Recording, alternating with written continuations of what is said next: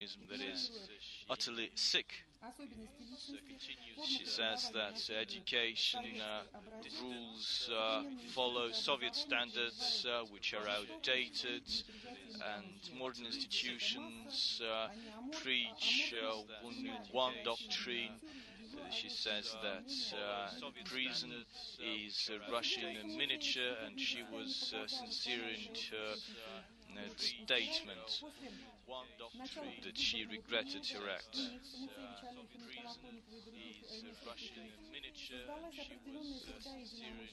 And now the third girl says that after the presidential race started, they got together. There was a certain artistic group that was established, and when they heard that Mr. Putin will run for a third term, she says they were excited, and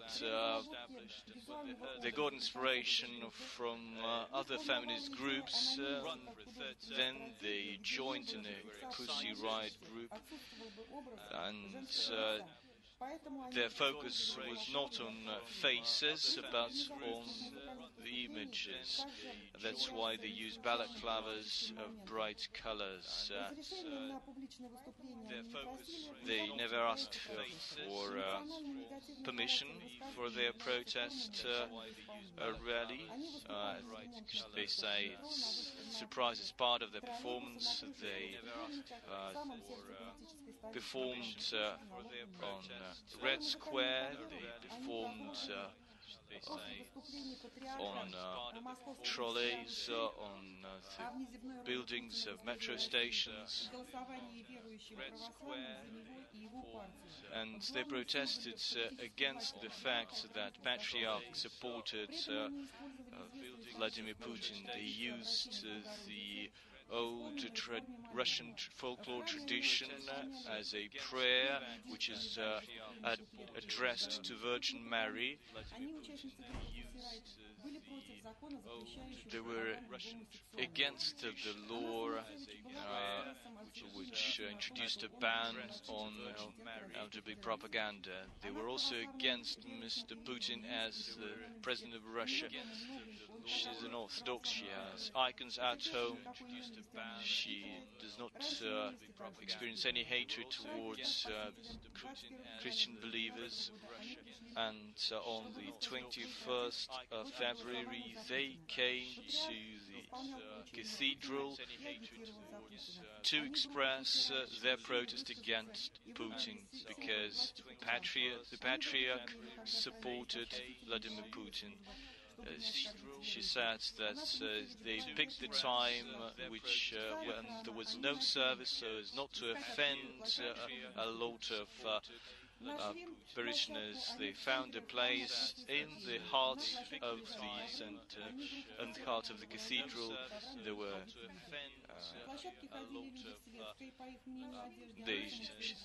she said that they were looking for a place, and they found a place where there were some carpets, that they were not about to enter the altar. They just got into that place, took off the clothing, and started to take out the guitar. Someone took her and removed her from the place. She left the cathedral, did not try to get back. She did not take part in the creation or the uploading of the video clip to the internet.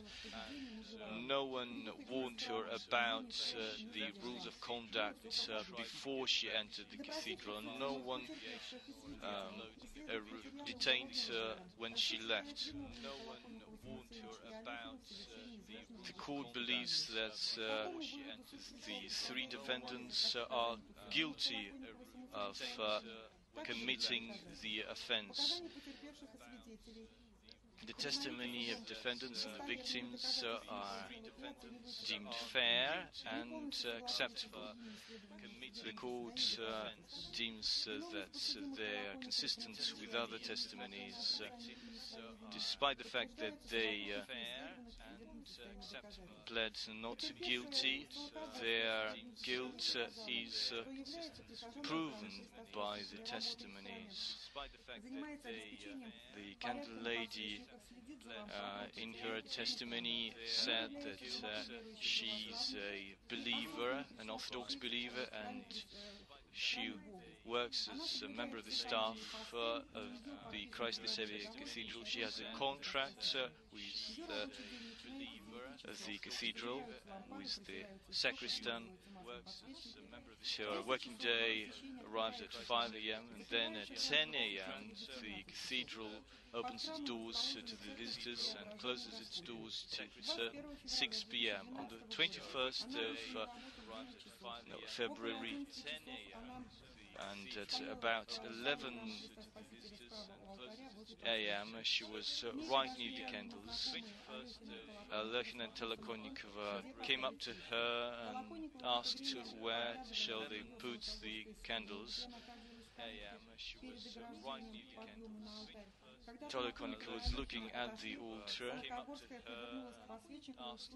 and Solkogorskaya, the candle lady, turned round and saw some noise. She saw the three girls opening the gate, and she experienced an inner pain. She rushed for the gate, warning the girls that they should not enter the sacred place. But Tolokonnikova, Alexei, and Alexina were there. She wanted to follow them, but she was pushed aside by someone. One of the girls she tried to hold brushed her aside, and they reached the ambon before the sacred doors. One of the girls she tried to hold. She, however, did not enter that place, because no woman is allowed to enter that place. And at that time, the other group members ran onto the ambon. She tried to warn them again, but they ignored her. She threw their bags around, they took off their clothing, they put on balaclavas, and they were still in their dresses with their shoulders and knees open, which was unacceptable for the church.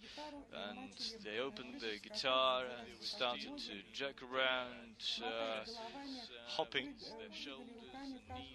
twirling their heads and moving their hands and shouting some insulting and very blasphemous words about Virgin Mary, about the Patriarch.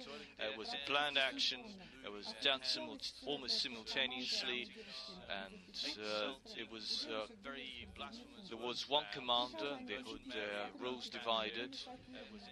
The parishioners, the staff, were shocked by their actions. There was also some people who accompanied them, and they also entered the sacred place, the fenced-off place. They recorded. The candle lady warned these people that it's forbidden for them to be there.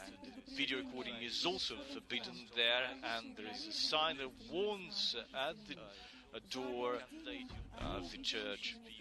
She saw some other people there, people standing there and recording a video of that. She demanded they stop the video recording, started to push them to the exit, and her feelings as a believer were insulted, deeply insulted, and to stop these actions, which ignore the feelings of believers. She called for help.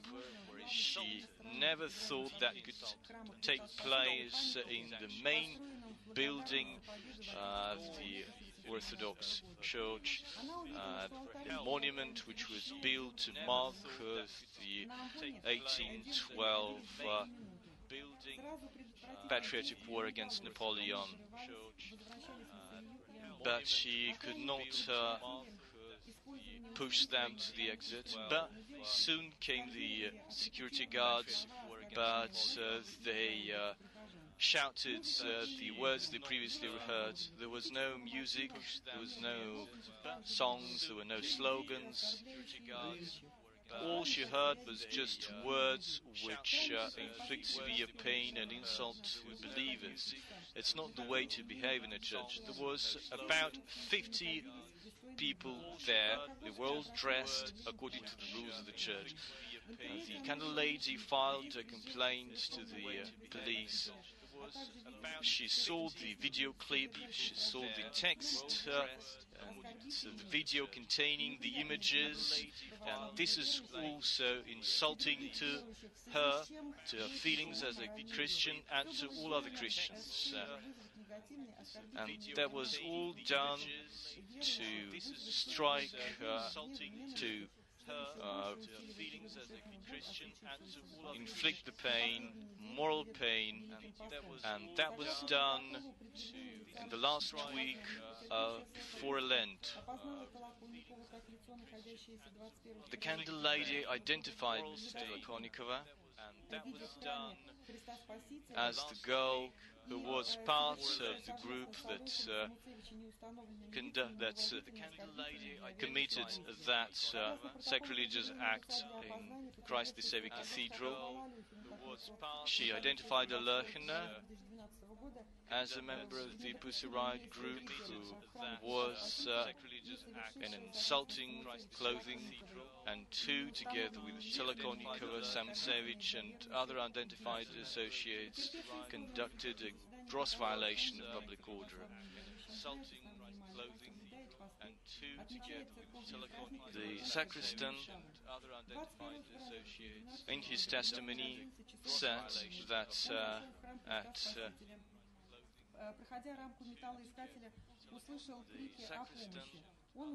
about 11:20, he heard some noise and he rushed to the ambon together with the security guard. She saw some girls dressed unacceptably. They were dressed in bright clothes, shouted profanities, danced and jerked. Their behavior was unbefitting and violated all imaginable and unimaginable commonly accepted rules of behavior in a church. Tolokonnikova and Alerchina were among them. Such behavior insulted his religious feelings and the feelings of other parishioners who were there, and some of them cried, some of them asked so they could stop. He decided to help the two security guards because he saw that they would not be able to stop that act. The girl, when he tried to push the girl from the ambon, she dropped to her knees and started to cross herself with her back to the altar, which is unacceptable. And then he pushed her aside, he took off the balaclava mask from her and saw her face. Then he saw another girl, Tolokonnikova, who was without her balaclava mask. And there were four girls, the fifth was pushed away by the security guard. There were other people who prevented them from pushing these girls out of the building. He believes that the actions of the girl were aggressive and insulting. They used profanities, and he saw the video clip with the actions that insult the feelings of the believers. Their actions and the video clip with the text with the actions that insult the feelings separately and together are insulting and displeasing to the feelings, his feelings and the feelings of all believers, which increases his pain in the last week before Lent. And he identified Tolokonnikova as one of those who were then in the cathedral last week before Lent. And according to the records, as one of those who were there, Mr. Stomin also identified Alerhin as a person who was there in acceptable clothing, who, together with Nadezhda Tolokonnikova and other unknown individuals, conducted that gross violation of public conduct. Mr. Tsiganyuk, another man who testified, also said that he's a Christian believer and he works as an altar server. He prepares everything for the service and is a member, helps in the service, and then cleans on Solia and the Ambon. These are the sacred places in church. That's where women are not allowed to be. They are only allowed to be there during wedding ceremony. So he came in early in the morning and started to prepare for the service. At around 11:20 he saw dancing girls. They were shouting and some profanities, and they were dressed unacceptably. They hopped around, jerked. They acted in a simultaneous way, in a planned way. They violated the normal functioning of the church. He was deeply impressed. They did not sing anything about Mr. Putin. The words about Putin were added later to the video clip. So that inflicted a severe pain to his soul. The girls had the bags and clothing which were thrown after they started performing. And there were also, in that sacred area, there were people who took pictures and did the video recording of that. He says that there are special rules, and you could see those rules on that notice on the entrance of the cathedral. He is a Orthodox believer, observes all the norms and traditions and rituals. Orthodox believer he wants to get clerical education. He's been working as a psalm reader. He prepares for the service. He also helps the priest in any way possible. On the 21st of February, he arrived at the cathedral and started going about his routine chores. At about 11:20, he saw some sound through the microphone.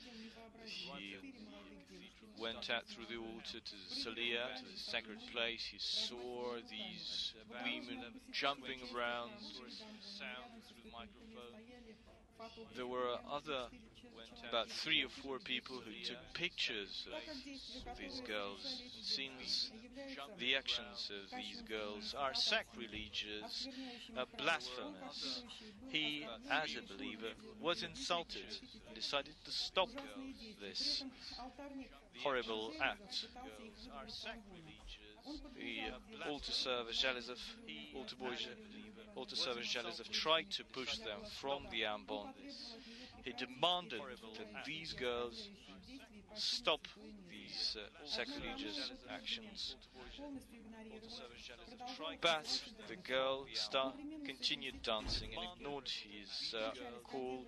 They shouted blasphemous words which insult God. And they were in close proximity to the sacred place.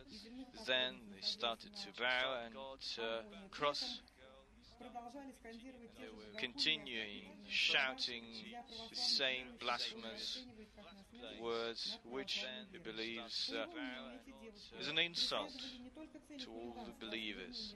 He believes that these girls did not only aim to insult believers, but they had an aim to bring more attention to their act by taking the video recording of their act.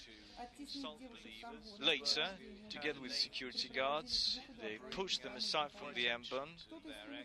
Some of the girls took their bags and clothing, which were piled in front of the altar, and pushed them aside in front of the sacred words, which could be only entered by priests. They were all dressed in balaclava masks. They were dressed in bright tights and short dresses. This type of dress is forbidden to wear in a church. They dressed in this way specifically to express their disrespect for church rules. It means that they were intent to express their disrespect for the believers. After that, he was shocked. He deems that this was a desecration. He saw the video clip of the so-called punk prayer, Virgin Mary drive Putin away. Deems that this was a desecration. The actions of the girls at the cathedral and the video clip with the lyrics are different to their actions in the cathedral, actual actions in the cathedral. What he saw in the video clip was political protest against the Patriarch and Putin, while in the church he only heard blasphemous words against insulting God. What he saw in the video clip was political protest against the Patriarch and Putin, and he says that in the video clip they imitate Gospels, which is a grave violation of the norms and inflicts severe pain. He also says that this is Christ the Savior Cathedral is the main cathedral of the state. He also says that this part of the video was also shot in the Bogojevlensky Cathedral, and he says it was done to bring about an insult, to incite hatred and enmity against believers, and he claims moral damage. And based on this testimony, and he later confirmed this testimony, Mr. Zhelezov, in his testimony, confirmed that he's an Orthodox believer, takes part in ceremonies and services, follows the rules, and that he has clerical education. He wants to become a priest. He is a member of the staff of the Christ the Savior Cathedral. He's an altar server, and on the 21st of February he has clerical education. He came to his work and started to do his usual routine things. At about 11:20 he saw a woman shouting for help. He saw 4 women in front of the altar shouting and jerking around as they were dressed in bright tights and masks. And he saw other people standing there and taking pictures. Mr. Zhelezov was shocked. He went to the Solia, to the Ambon. He decided to stop these actions immediately. They were shouting simultaneously blasphemous words, and this place is forbidden for entrance to women. Only priests and altar servers could stand there. He tried to push them away from that place. He ran up to the girl who was dressed in an orange balaclava mask. The girl ignored his fall. Then he took her by the hand and tried to take her outside. The girl broke loose, ran to the other side of the Ambon and continued her actions. She danced along with the girls. They all shouted blasphemous words, insulting God. He tried to push away the second girl, but she dropped to her knees and started to cross. Musical instruments were used there, but it's forbidden to use musical instruments in a church building. He believes that he has suffered moral damage, and that the girl's actions were clearly motivated by hatred and enmity, which is an insult to all believers. He tried to push these girls away from the Ambon, but they broke loose. They pushed them, ignoring their actions and continuing. He saw that one man with a camera came up to the Ambon and started taking video. Nadezhda tried to extract one of the girls in an orange balaclava from the cathedral. All the girls were dressed in short dresses and colorful clothes in balaclava heads. He also saw fragments of the footage posted on the internet, although there was also a difference, because when in the cathedral they only shouted blasphemizing slogans and demonstrated their disrespect and enmity toward the Orthodox faith and the Orthodox Christians, but there were also things in the footage posted on the internet that was not there, such as a song about Holy Mary and the Patriarch, which are an insult to Orthodox Christianity. Parts of the song imitate church hymns, which only increases the blasphemizing effect. He does not. The victim does not accept apologies of the defendants. Victim Bela Glazov has testified that he is a security guard at the cathedral. He guarded the inner rooms of the cathedral, and his duties included guarding the territory of the cathedral, guarding the entrance, and checking visitors for being dressed in the right way and behaving in the right fashion for being inside a church, as well as preventing other offenses against order in the church. At the entrance to the cathedral, information about the rules of conduct is posted on a stand.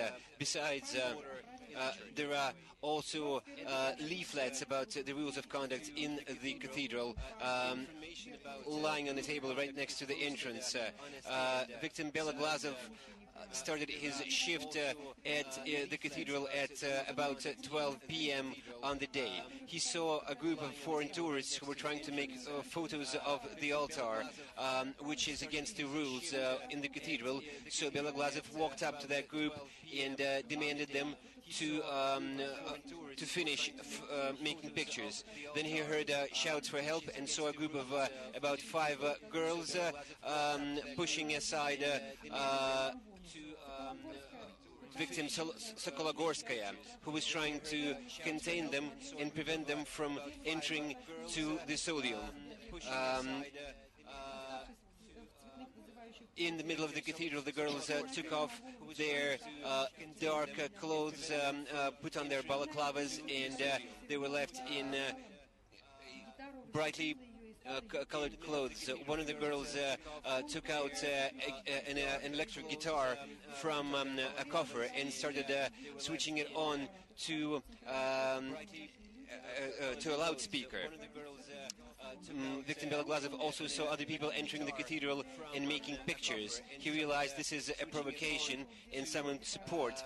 Then he quickly came up to defendant Samutsevich, who was the girl with the guitar. He took her by the guitar with one hand, and he was pushing her with his other hand, with which he was also holding a radio. Defendant Samutsevich was resisting and trying to go back. She grabbed his radio from him, so he dropped her guitar and took his radio from her. He demanded the girls to leave the premises and cut out their indecent conduct. He also warned them they are not supposed to be present in this sodium. His demands were ignored by the girls, who were also yelling words of insult against Holy Mary and God, as well as imitating satanic movements with their hands. He pushed Samutsevich, Mr. Beloglazov pushed defendant Samutsevich on the other side of the metal detector fence, and went back to get the other culprits. While he was still escorting Samutsevich, he looked back and saw the girls dancing and making improper movements as they danced, shouting insults to God and yelling, Holy Mary, become a feminist. Other guards were trying to catch the perpetrators and get them out of the cathedral, but they kept running around and continuing with their performance. He saw one of the parish people and security perpetrators and get them out of the cathedral, but they kept get out one of the girls whose balaclava was already removed from her head. This turned out to be Maria Alyokhina. He then saw one more girl being escorted outside the cathedral. She was wearing a green dress and her balaclava was pulled up to the top of her face. This girl turned out to be Nadezhda Tolokonnikova, one of the defendants. Victim Beloglazov believes that the behavior of the girls was blasphemy and an insult to a sacred place, that this insulted the feelings of religious people, including himself. And he testified that religious believers, people of the parish, were demanding for this blasphemy to be stopped. He believes that he incurred moral losses due to their performance. When the security and the parish people were escorting the girls outside the cathedral, unidentified individuals were filming all the process despite a ban on video and photo footage in the cathedral, which is posted large and clear at the entrance to the cathedral. Some of the citizens who were at the cathedral at the moment ignored these rules. Victim Beloglazov managed to detain only 3 people, only 3 of the group, who presumably were making video footage of the event. The girls themselves managed to escape. Their activities paralyzed the work of the cathedral, and many Orthodox believers expressed their discontent at the event. Victim Beloglazov then saw the video with the footage of that performance posted on the internet. It contained music which was not played at the time at the cathedral. He believes this video insults the feelings of Orthodox believers. He does not work at the cathedral since then because he finds it very difficult and painful for him. He is ready to accept the apologies of the defendants, but he suspects that they are not sincere. he mistakenly identified Tolokonnikova during the identification process, and then he identified Maria Alyokhina as the girl wearing the green dress. According to the protocol for identification, victim Beloglazov identified Maria Alyokhina as the individual who was present at the cathedral on the given date, wearing improper clothes and behaving in an improper fashion, which was disrespectful and insulting for the feelings of the religious people. According to the identification protocol, victim Beloglazov also identified defendant Samutsevich as one of the individuals who was there at the cathedral, dressed improperly and acting in an insulting and disrespectful manner. Victim Vinogradov testified that he is an Orthodox believer. He has worked as a deputy power specialist at the cathedral starting from January 2011. On the specific day, he was in the upper floors of the cathedral when he heard cries for help and saw several individuals at the sodium behaving improperly, wearing bright dresses with open sleeves, with open hands, and wearing balaclava masks, were at the altar, which is banned by the rules of the cathedral. He believed that they were acting inadequately, and he realized why there were cries for help. Their conduct was against the rules of behavior in church, and they also insulted his feelings as unorthodox believers. He walked up to one of the girls who were continuing to dance without paying attention to the aggrieved yells of the parish people. He took her by the hand and escorted her by the hand to the entrance. In the process, he took off the head from her head and realized that, and this girl turned out to be Maria Alyokhina. The dress of the girls was contrary to the cathedral's dress code and to the rules of the cathedral, which are posted outside the cathedral. The actions of the girls insulted his feelings as a believer. He saw the video posted in the internet, and he believes he believes the song does not reflect everything that happened in the cathedral. Mr. Vinogradov believes that the apologies of the defendants were insincere, and he does not accept them. He did not hear any political slogans in the cathedral from the defendants. He did not see them cross themselves either. He only saw them dance, waving their arms and legs. From the defendants, he did not see them cross themselves either. He only saw them dance. Victim Amasova testified that she is a deeply religious Orthodox believer, that she observes all the church rules, all the fasting, and all the rituals of Orthodox Christianity. She works in the the Savior Cathedral as a salesperson, selling candles and collecting notes with names for prayers. She came to work that day, and at about 20 past 11 in the morning, he saw a group of girls in bright dresses in the cathedral. They dropped their backpacks and took off their clothes. Then they took out their balaclava masks and put them on. The girls therefore looked inappropriate for a cathedral in short dresses with open hands. They were there right in front of the altar, and they were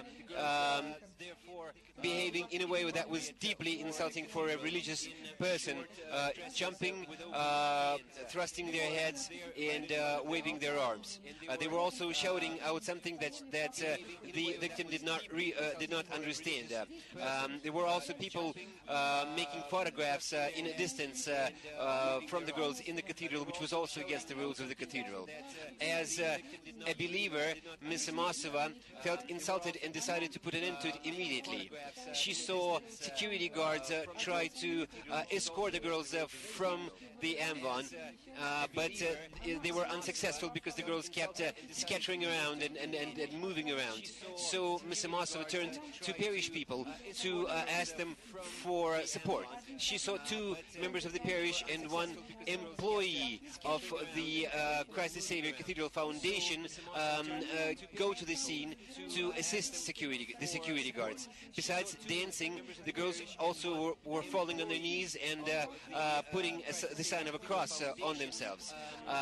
Ms. Amasova found this deeply insulting. As a believer, she ran up to the fence that separated the central part of the cathedral. She also noticed that the girls' dresses were too short, so when they actually bowed and made bows, their upper thighs were exposed, which she also found insulting. She believes that their actions deeply affected her religious beliefs and insulted them. She also saw the video on the internet, and she believes it does not reflect fully what actually happened in the cathedral. The song from the video was not played actually in the cathedral. She did not hear any political slogans from the girls during their performance. She believes the cathedral has been insulted. She believes she hasn't heard moral damages. She believes that the apologies of the defendants are insincere, and she does not accept them. Victim Shinshilin testified in court that he is a deeply religious person. He follows all the rituals, rules and fasting of Orthodox Christianity. He works in the security agency that guards the cathedral. His duties include guarding the territory of the cathedral, guarding the entrance of visitors coming to the cathedral, and preventing disruption of public order, as well as taking actions to extract offenders from the cathedral in case they violate the rules of conduct in the cathedral. He had his shift in the cathedral together with Mr. Beloglazov, Potankin and Kostenko on the day in question. At about 11 o'clock in the morning, his post was next to the metal detector frame. He saw yells for help at around 11:20. He and Potankin ran inside the cathedral, and he saw a number of girls wearing colorful balaclavas and open-sleeve dresses being right next to the altar, which is contrary to church rules. Their behavior was improper and offensive. They yelled something insulting about God and Mother Mary, and chaotically waved their hands and legs. There were no political slogans shouted. The conduct of the girls and their dress was contrary to church rules. Their action affected and insulted Mr. Shilin. There were people with cameras standing next to the girls and taking footage of everything that happened. Parish people were complaining and crying. The victim came up to one of the people with the cameras and took their cameras from them. The apparatus was on, and it was making sounds which proved that it was operational. The girls were escorted by other security guards. Unidentified individuals were filming the whole process despite the ban on filming. The conduct of the girls was aggressive and insulting, so victim Beloglazov summoned police. The girls' activities were openly disrespectful of Christian traditions and insulting. So victim Beloglazov and insulting to regular Christians. He believes that the girls' performance was a deep insult to all the Christians and as a blasphemy, as a desecration of the cathedral. He saw the video in the internet, and he believes that the video did not reflect what was going on in the cathedral at the time. The song was not played in the cathedral, and there were not any political slogans at the cathedral in the moment. The victim does not accept the apologies by the defendants. Victim Potankin testified that he is a religious person and he works as a security guard in the cathedral. There is information about the rules of conduct in the cathedral posted outside the cathedral. On the given day, he was on shift as a security guard in the cathedral when he heard yells for help.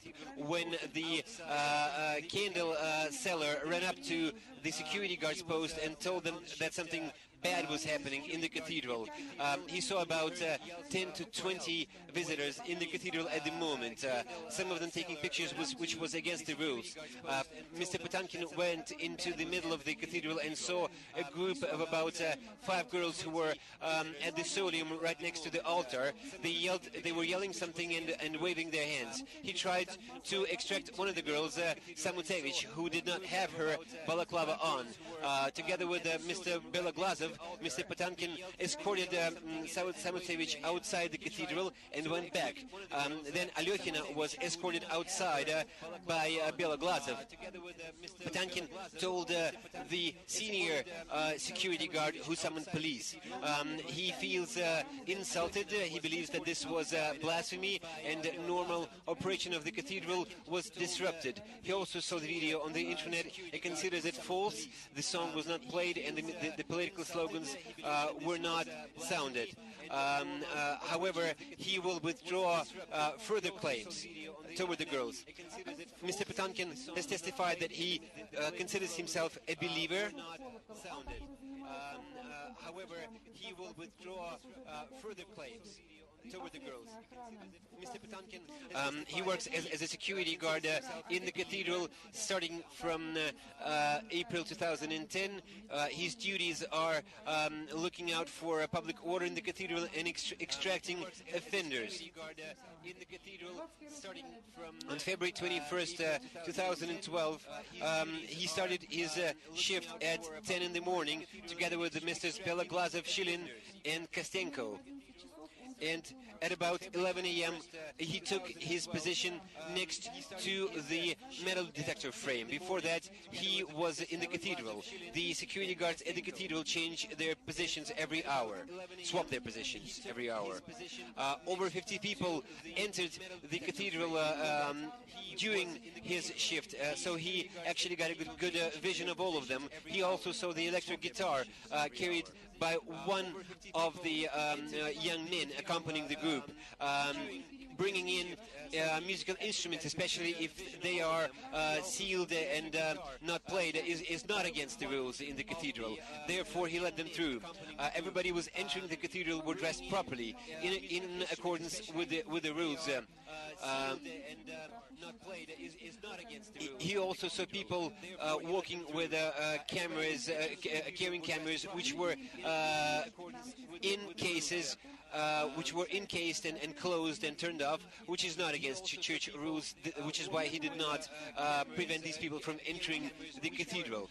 At about 11:20, he heard yells for help, partly coming from the ladies working in the cathedral. He asked one of the ladies to change him, to take his place at the post, and together with another security guard, Jilin, he ran inside the cathedral. He saw a group of girls dressed in defiance of church rules, in short and brightly colored dresses. jumping and dancing right next to the altar, which is also against the rules. They were waving their hands and legs chaotically, as he said, violating all the every possible norm and rule of public order and church rules. This insulted his feelings as an Orthodox Christianity. He also saw other believers asking the girls to stop their improper contact. He rushed in to stop the performance, and he saw some of the girls were already without their balaclavas. He does not know who had removed those hats, those caps. He took one of the girls who did not have her balaclava on and escorted her outside the cathedral and left her next to the metal detector frame. Later she turned out to be Samutsevich. Then the candle lady hurried back to the cathedral, and the victim remained next to the metal frame, and he saw other participants of the performance being escorted outside the cathedral. They were standing next to the metal frame and did not attempt re-entering the cathedral. After the whole ado was over, he went back to his usual responsibilities. Later on the internet, he saw a video with the performance. He believes the video and the song to be insulting for his feelings as an Orthodox believer. So he believes himself to have suffered moral damage. Later on, he learned that this misconduct was undertaken by the three defendants, Ms. Tolokonnikova, Alyokhina, and Samutsevich. Victim Potankin has proved all the details of the case in his testimony. As a person who was present at the cathedral in an improper fashion, Ms. Tolokonnikova, together with Alyokhina and Samutsevich. According to the identification protocol, the victim identified Ms. Samutsevich as one of the people who was there at the cathedral and in an improper dress and taking disrespectful and blasphemizing action together with other perpetrators. At the cathedral and in an improper dress, and victim Ikobashvili has testified in court that she is an Orthodox believer and abides by all the rules and rituals of Orthodox Christianity. She was at the Yelokhova Cathedral. She works at the Yelokhova Cathedral, but on the day of the performance she was at the Christ the Savior Cathedral when she heard sounds of music and saw a girl wearing a light colorful dress and wearing a colorful balaclava head, who was dancing and jerking to that music. This is how the victim realized that something was wrong. She also saw victims Zhukov and Kapustin addressing the girls and asking them to leave, to vacate the cathedral. The group was right next to the Holy Mary icon. The girls spent less than 1 minute in the cathedral. Therefore, the victim cannot testify as to how many people there actually were in the cathedral. Much less is she capable of identifying them, because they were all wearing balaclava masks. After the guards and the parish people took out the perpetrators outside the cathedral, Father Alexander after resecrated, sacramentized the interior of the cathedral following this blasphemizing performance. Having seen the performance on TV, she felt deeply insulted. According to church rules, young girls and women are not allowed to approach the altar according to church statutes. Later on, victim Zhukova testified in court that she is a deeply religious Orthodox believer who abides by all the rules and traditions of Orthodox Christianity. She works as a sanitation engineer in the Yelokova Cathedral in Moscow. Believer who abides by all the rules and traditions of Orthodox Christianity. She works as a sanitation engineer in the Yelokova Cathedral in Moscow. She saw right next to the icons of St. Catherine and St. Irina 4 young women in colorful balaclava hats. They were wearing no street dress, no upper dress. They were dressed in colorful short dresses. There was also one young man tuning in a microphone right next to the girls. There was also a lighting appliance shedding light on the girls in the cathedral. The girls were not singing anything. They were only imitating a guitar performance.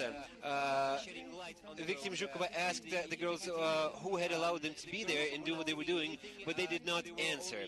She tried to turn off the lamp. Music was also on, and the girls were wearing masks. Their dress was against the rules of conduct in the church.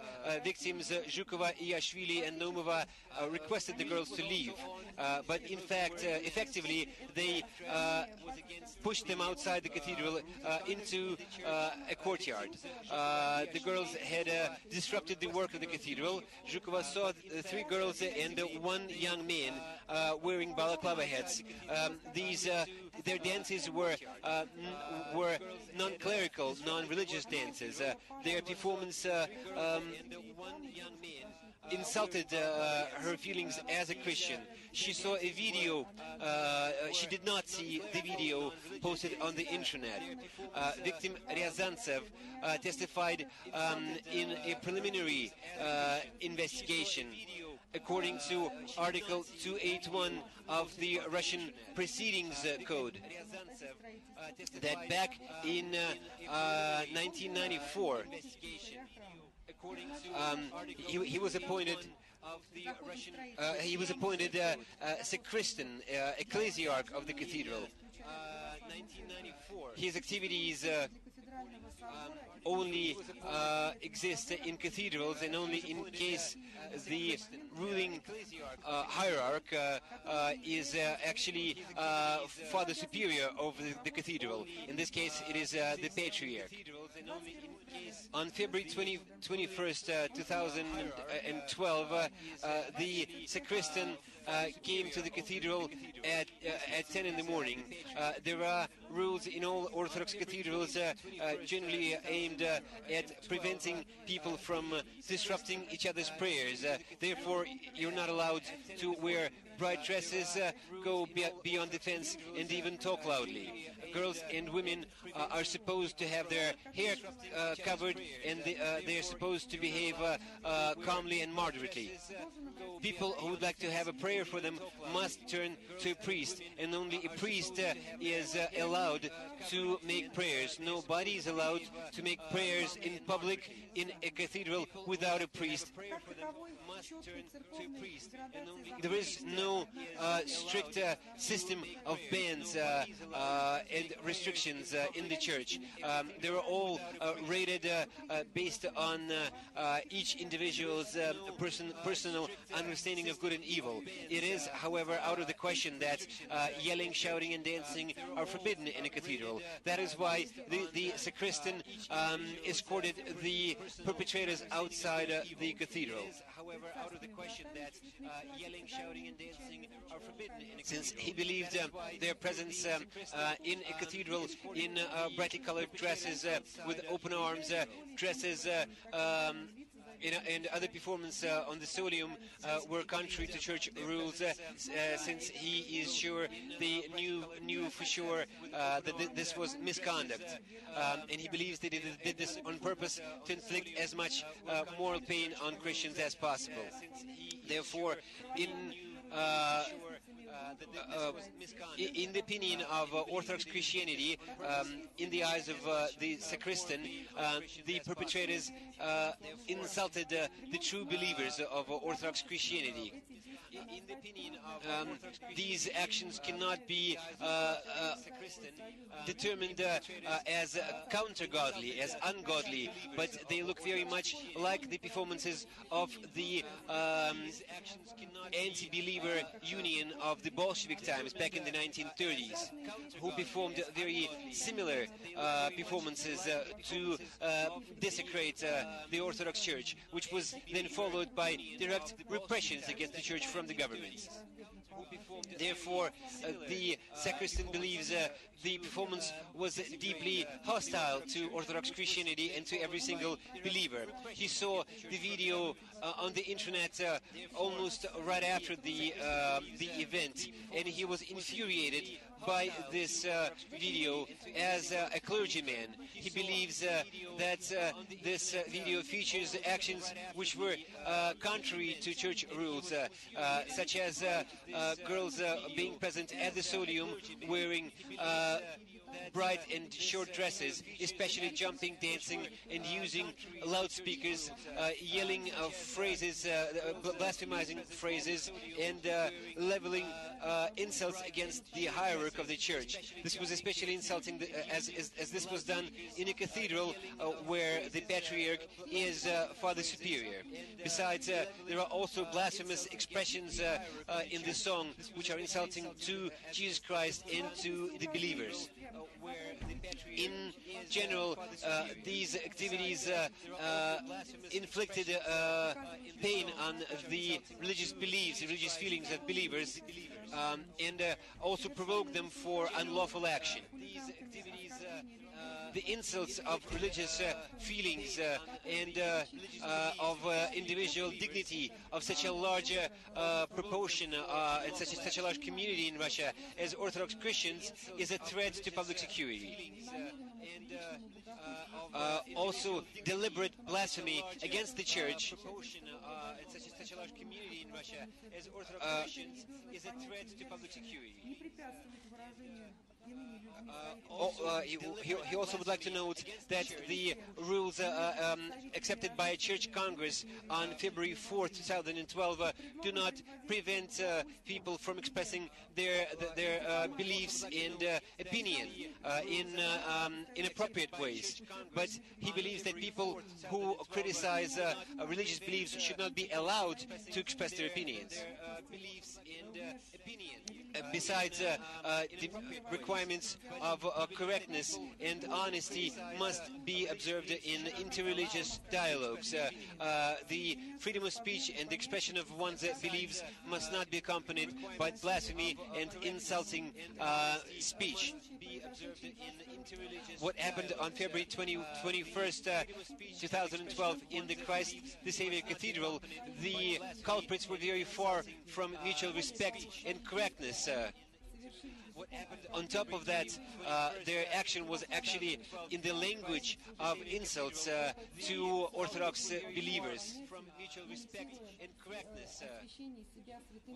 On top of that, their action was actually in the language of insults to Orthodox believers.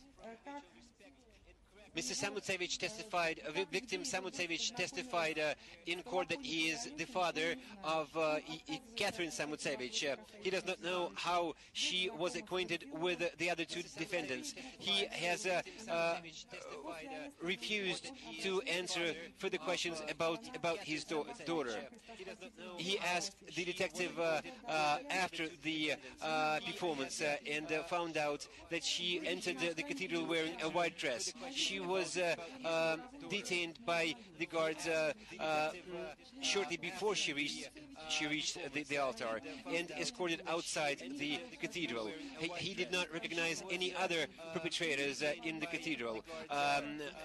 He also testified that they have good relations as father and daughter with Catherine, although they do have their arguments, which are a normal part of a generation relations. Catherine Samutsevich was baptized as a Christian, and she did attend the church. He believes that the traditions of wagonry is acceptable in church, as well as women in masks and open dresses are similarly acceptable in church. He testified that Catherine Samutsevich had not had any mental traumas or neurotic traumas in her life, and she was never supervised by any narcological or mental state establishments, institutions. She attended an art school tutored by the students of Mr. Oleg Kulik and others who identify themselves as avant-garde artists. At this school, Catherine got acquainted with several individuals, including defendants Tolokonnikova and Alyokhina. Shortly after that encounter, his daughter somewhat changed her manner of communication with her father. She did not discuss some of the political activities and issues with the father. He does know that Tolokonnikova did drag his daughter into the feminist movement, which he condemns and accuses. He believes that the feminist movement does not match the Russian civilization. Other 2 or 3 girls also came to their home to visit together with Tolokonnikova, but he cannot identify them. From police members, he found out that for hooliganism in the metro station of Airport, his daughter had been detained. Together with Tolokonnikova and an unidentified girl, they sang some song wearing balaclava hats. A protocol of an offense was composed later on, but he did not know what happened later on. After that, he banned Tolokonnikova from visiting their home and has not seen her ever since until this trial. About all other actions that Tolokonnikova and his daughter performed together with other individuals, he found out from the internet. This includes the Christ the Savior Cathedral action. Following her acquaintance with Tolokonnikova, Catherine changed drastically. Sometimes it looked to him that she was zombied, that she was a member of a totalitarian sect living in a world of her own, undertaking irrational actions which a sane person would have never undertaken. At the same time, he's sure that she never took drugs nor drank alcohol, and that all the changes in her psychological behavior were only the result of her acquaintance with stronger personalities such as Tolokonnikova. Never took drugs nor drank alcohol, and that all the changes in her psychological behavior. Witness Samutsevich proved part of his testimony given at the preliminary investigation in court. Witness Samutsevich proved part of his testimony given at the preliminary investigation the senior staff of Mrs. Bezhina is one of the senior staff of the Institute of Journalism. Alyokhina studied there.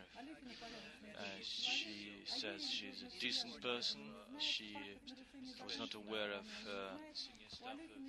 religious views, and she does not take drugs. She was part of environmental projects. He never heard any slogans from her. Mrs. Bezhina knows her mother, and after the event of the 21st of February, her parents never complained to her about Miss Alyokhina, and the Institute provided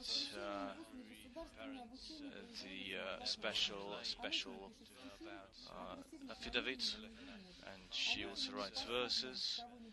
She cannot do harm to anyone. She always always helps people. She's conscious of her actions. She does not. She controls her actions.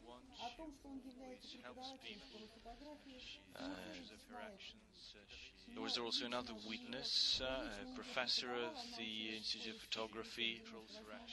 She studied for 2 years at that Institute for Photography and Multimedia, and the professor said that Samosevic was a positive character. He was not aware of her religious views. He's not an expert on feminism.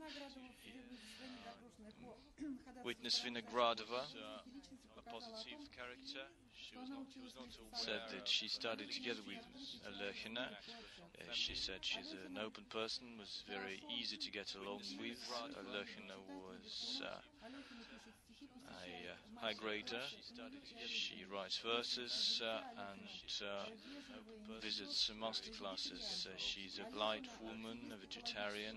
She's a member of the environmental movement. She communicates well with minors. She's a good mother. And after detention, she did not communicate with Alekhina, but according to her letters, Alekhina remained the same. She's an active person. She controls her own actions. She was interested in politics, but according to her letters, Alekhina remained the same. According to the investigators and their records,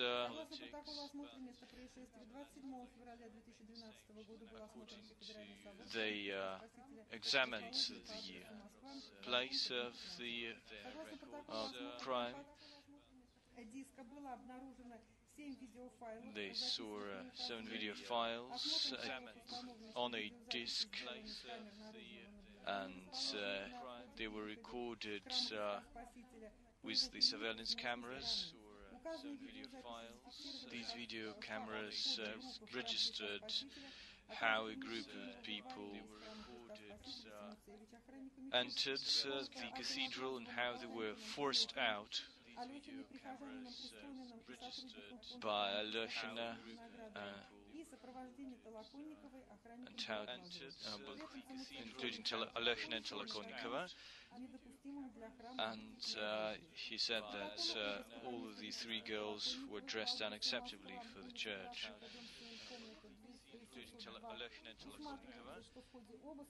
And during the examination, they've taken away the balaclava mask, a dress, and another balaclava mask without a label. Taken away the balaclava mask, a dress, and a sheet of paper with the words saying, "Culture, we go to the prosecutor's office." And a sheet of paper. We saw envelopes with saying, "Culture, we go." Envelopes with documents issued for the name of Tolokonnikova.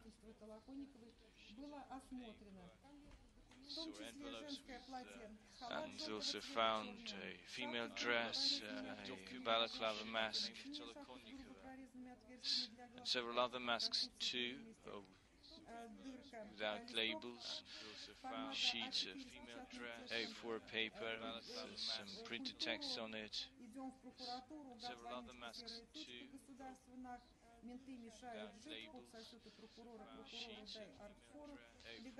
And this piece of paper contained profane lyrics. He had a photocopy of Mr. Vasilov's passport and leaflet. The medical card issued in 2011.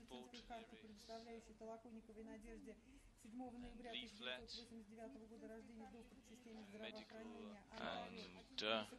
issued in 2011 medical card which guaranteed medical services, and also some documents issued by Canada, a leaflet, medical card which guaranteed with documents for permanent residence issued by Canada for Tolokonnikova, an A4 sheet of paper, documents for permanent residence issued by Canada, addressing the head of the university where she studied, asking for a paper for academic recess. The head of the university where she studied, asking for according to the records of his examination for academic recess,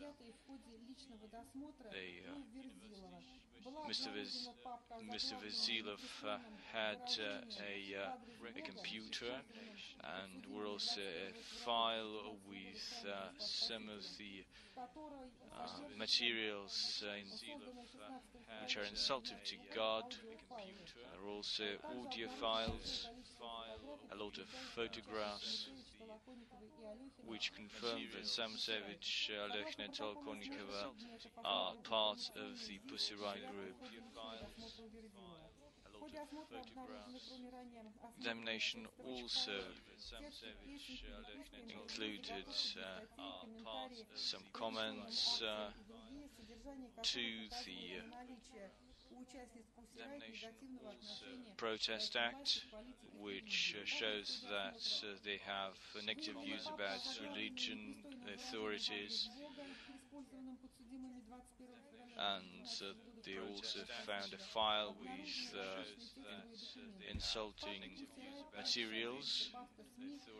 There are also a file called the media, and you have some of the interviews, a file called the media, and you have some of the, we see that interviews, judging by the notes that were taken, the Pussy Riot band members wanted to confuse the public as to the actions that took place at Christ the Saviour Cathedral. Investigators also found audio files, pictures and text files, and which confirm that the three girls were part of the Pussy Riot band. They also found a DVD disc with 7 files copied over from a desktop, from a laptop computer taken from Mr. Vasilov, with 7 files copied over from a desktop and from a laptop computer taken from Mr. Vasilov, some other materials.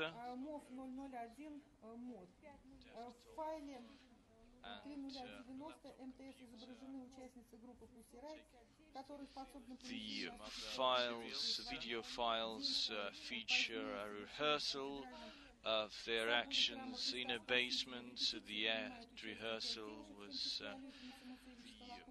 featured Tolokonnikova, and Samsevich. They discussed the Protest Act. She says that the balaclava mask should be donned in the last minute because they agreed with those who will take a video recording that they will not upload the video on themselves. So these files contain videos showing a rehearsal of the Pank prayer. So There are 6 girls. Nadezhda Tolokonnikova were among them, and there is also a girl, Tolokonnikov's daughter, among them. The next file features Pussy Riot groups, again a rehearsal, and they were later part of the video clip later, which was later made and called the Punk Prayer. This rehearsal features 6 ladies, which also includes Tolokonnikov's young daughter. The next file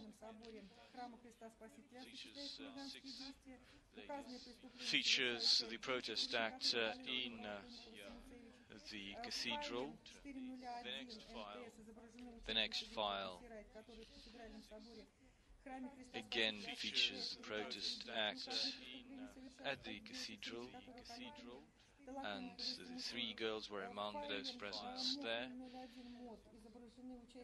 Again features the protest act at the cathedral.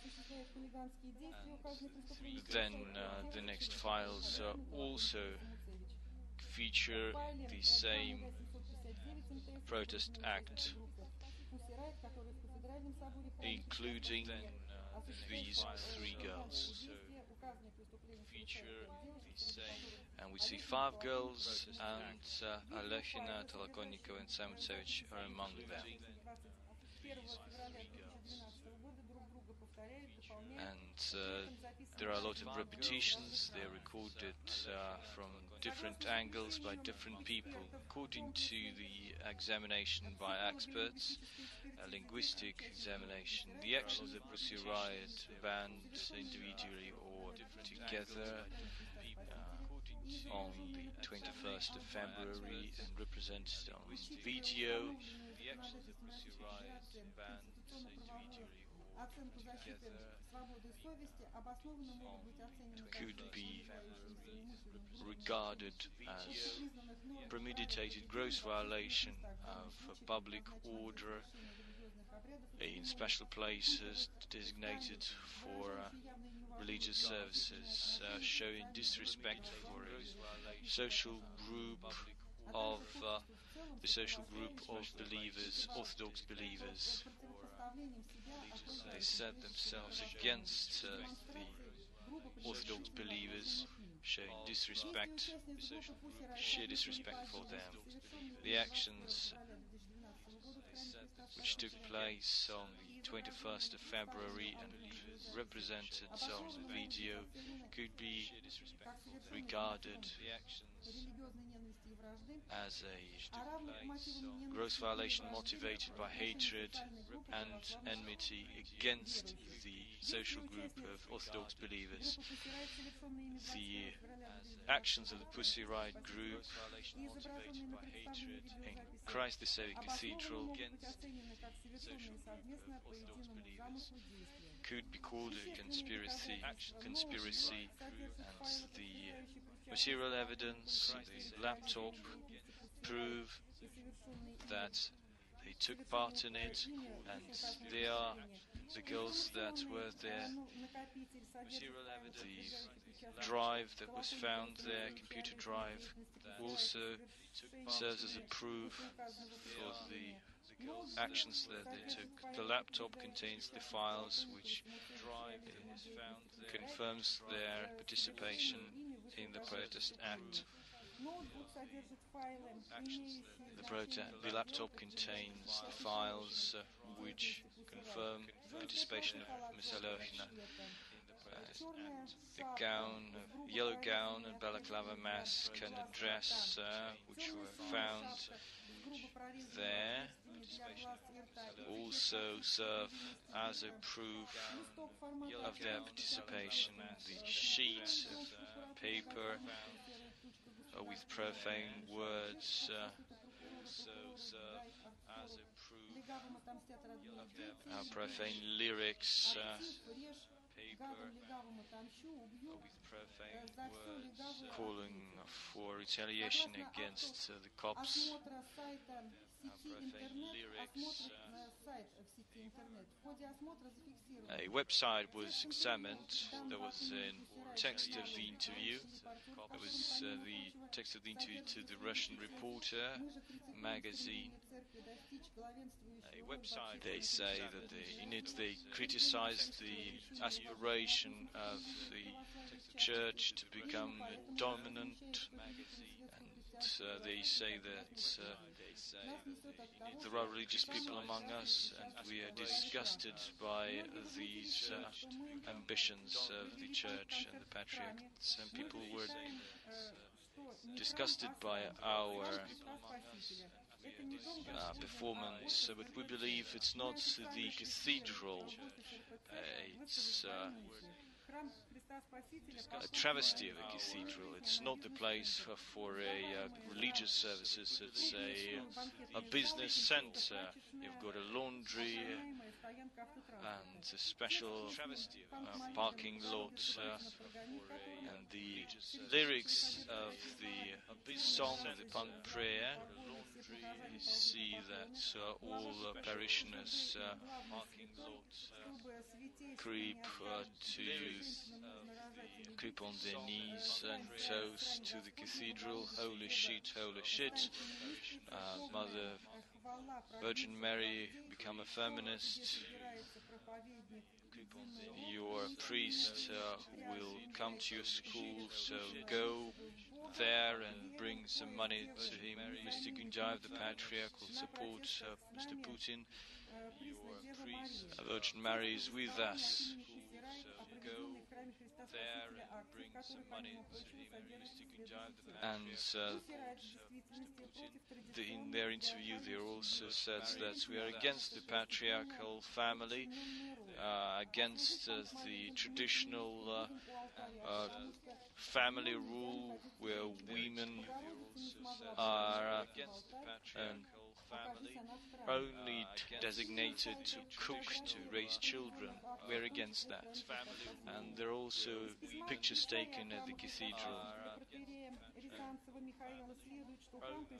Designated to cook, to raise children. One of the church officials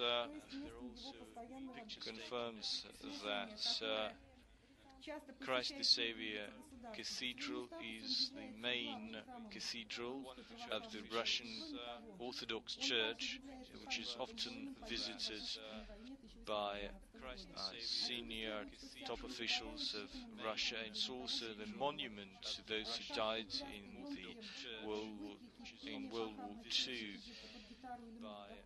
and such actions as the singing of songs and dancing is a desecration, especially if it's taking place in an area which is closed off to women. Such dances in a monument is the same as dancing on a monument to the unknown soldier. And according to the notice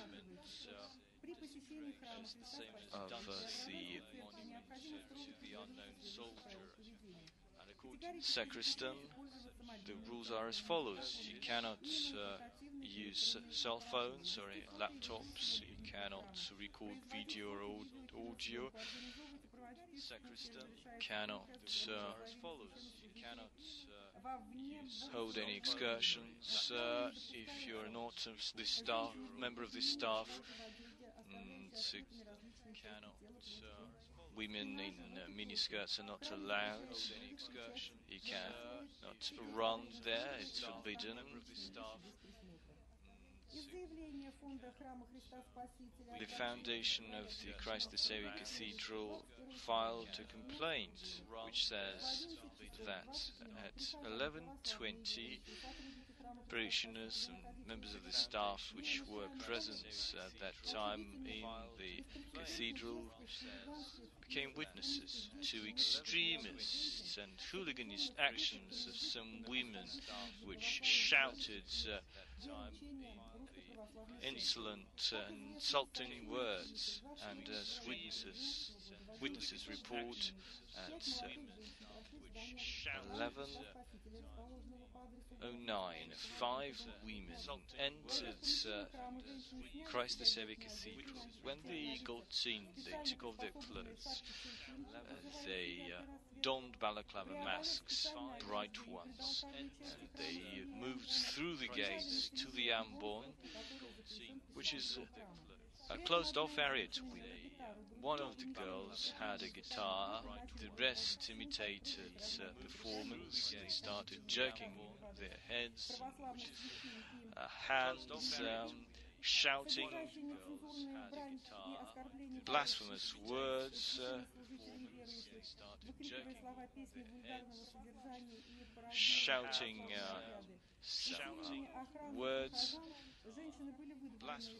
The women were forced out of the building thanks to the bodyguards, thanks to the security guards and the staff. Such actions are utter disrespect for the religious feelings of believers. They clearly aimed to incite hatred or enmity against a social group of believers. This was a carefully planned action. And Christ the Savior Cathedral is a place of pilgrimage for millions of Orthodox believers. It's a place for services and ceremonies, and Christ the Savior Cathedral is a place of pilgrimage for millions. We have received pictures featuring Tolokonnikova, Alokhina and Samutsevich checking their hands, hopping, and also some articles about the events. So that was attached to the complaint of the foundation of Christ the Savior Cathedral.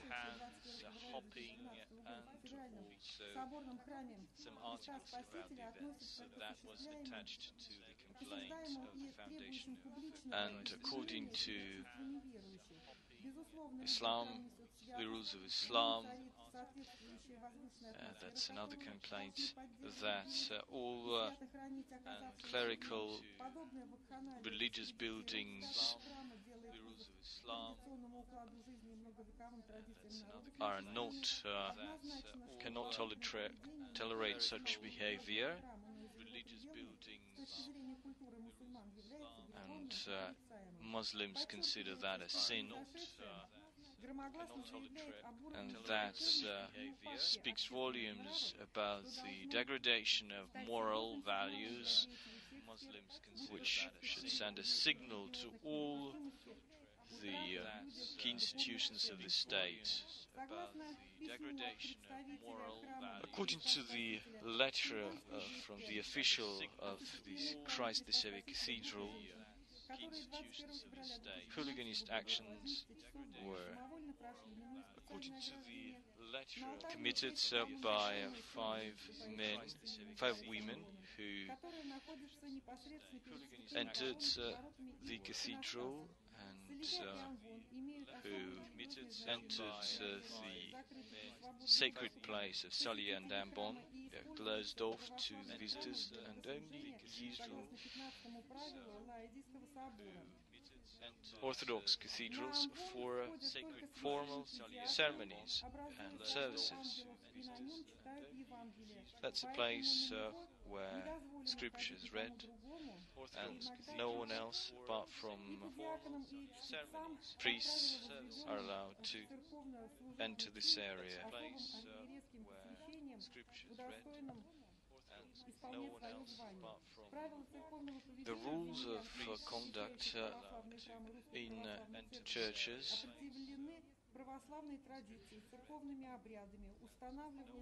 have been established by tradition.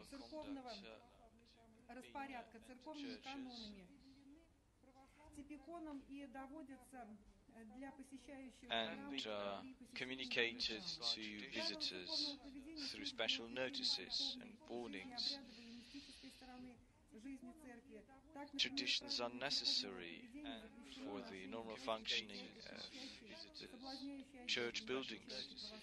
You cannot wear dresses that are tempting. It's forbidden to do video and photo recording. You cannot wear without special permission. It's forbidden to do video and photo. Laymen and parishioners should, without special permission, comply with the rules of conduct. Laymen and parishioners should. Mr. Vasilov is a citizen of Canada, according to a photocopy of his passport.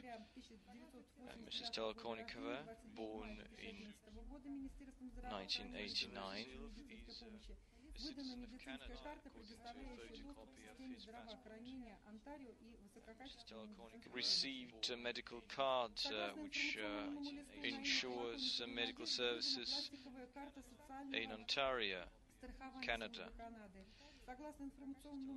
Received a medical card according to the leaflet, ensures medical services. Tolokonnikova in Ontario, Canada. Has a plastic card which confirms the right for a permanent residence in Canada. Has a plastic card which confirms the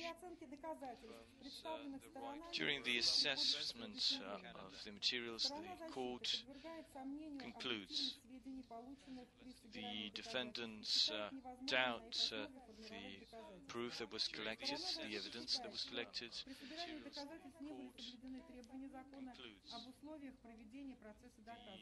The lawyer's defense believes that there were violations of legislation during the identification procedure. Defense believes that there was a special check conducted over that claim during the identification procedure. Identification is a part of the procedure of the investigation to make sure the defendants are the perpetrators identified by witnesses.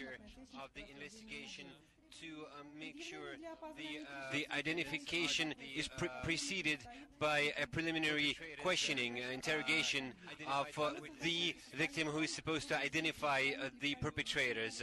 This is done in order to make sure the victim still remembers the face of the perpetrator and is capable of recognizing that person.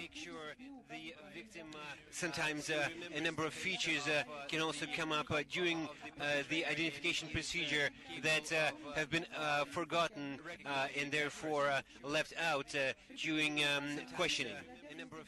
And can also come up during the investigators need to make sure that the witness identifying the perpetrators is clear about his or her own story of the events. Make sure that during the preliminary investigation, in this case, a complex psychological and linguistical expertise was also undertaken as part of the investigation. On April 2nd this year, there was also a complex psychological expertise on May 14th this year.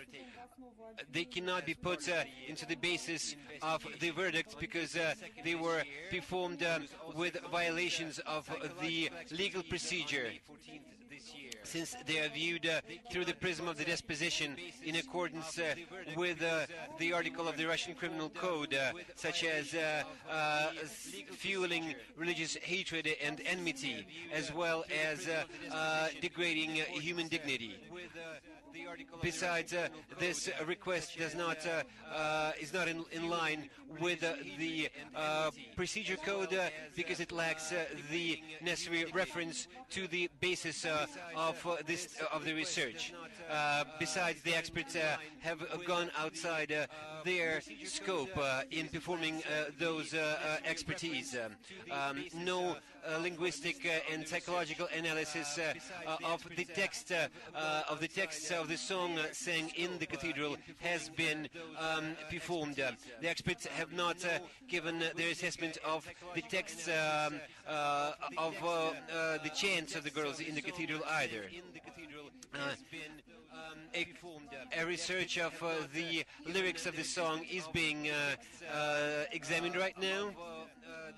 And experts and observers have given conclusions in their expertise which are contrary to what the witnesses have testified, which points to the fact that these experts themselves have personal feelings against the defendants. The court has come to a conclusion that the guilt of the defendants has been proved. Identification by victims Sokologorskaya, Istomin, Beloglazova, Vinogradov, and Potankin of the defendants Tolokonnikova, Samutsevich, and Alyokhina has been performed in accordance with the procedure regulations and is accepted by court as evidence. The victims have testified in court continuously,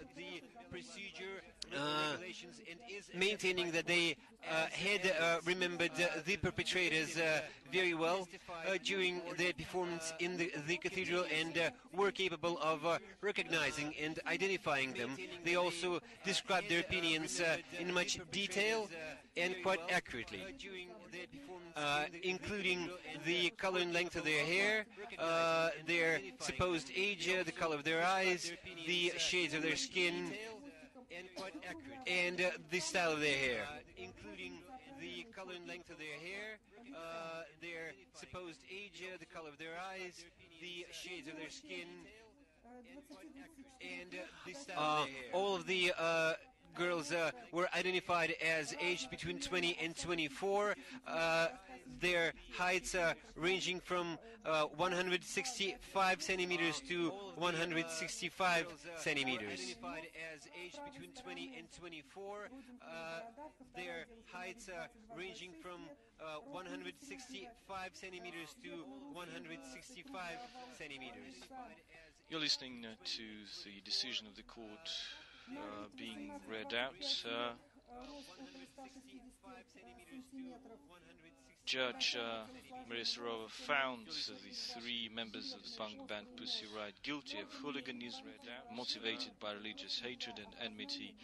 The judge said they showed flagrant disregard for the church parishioners and the fundamentals of the Orthodox faith.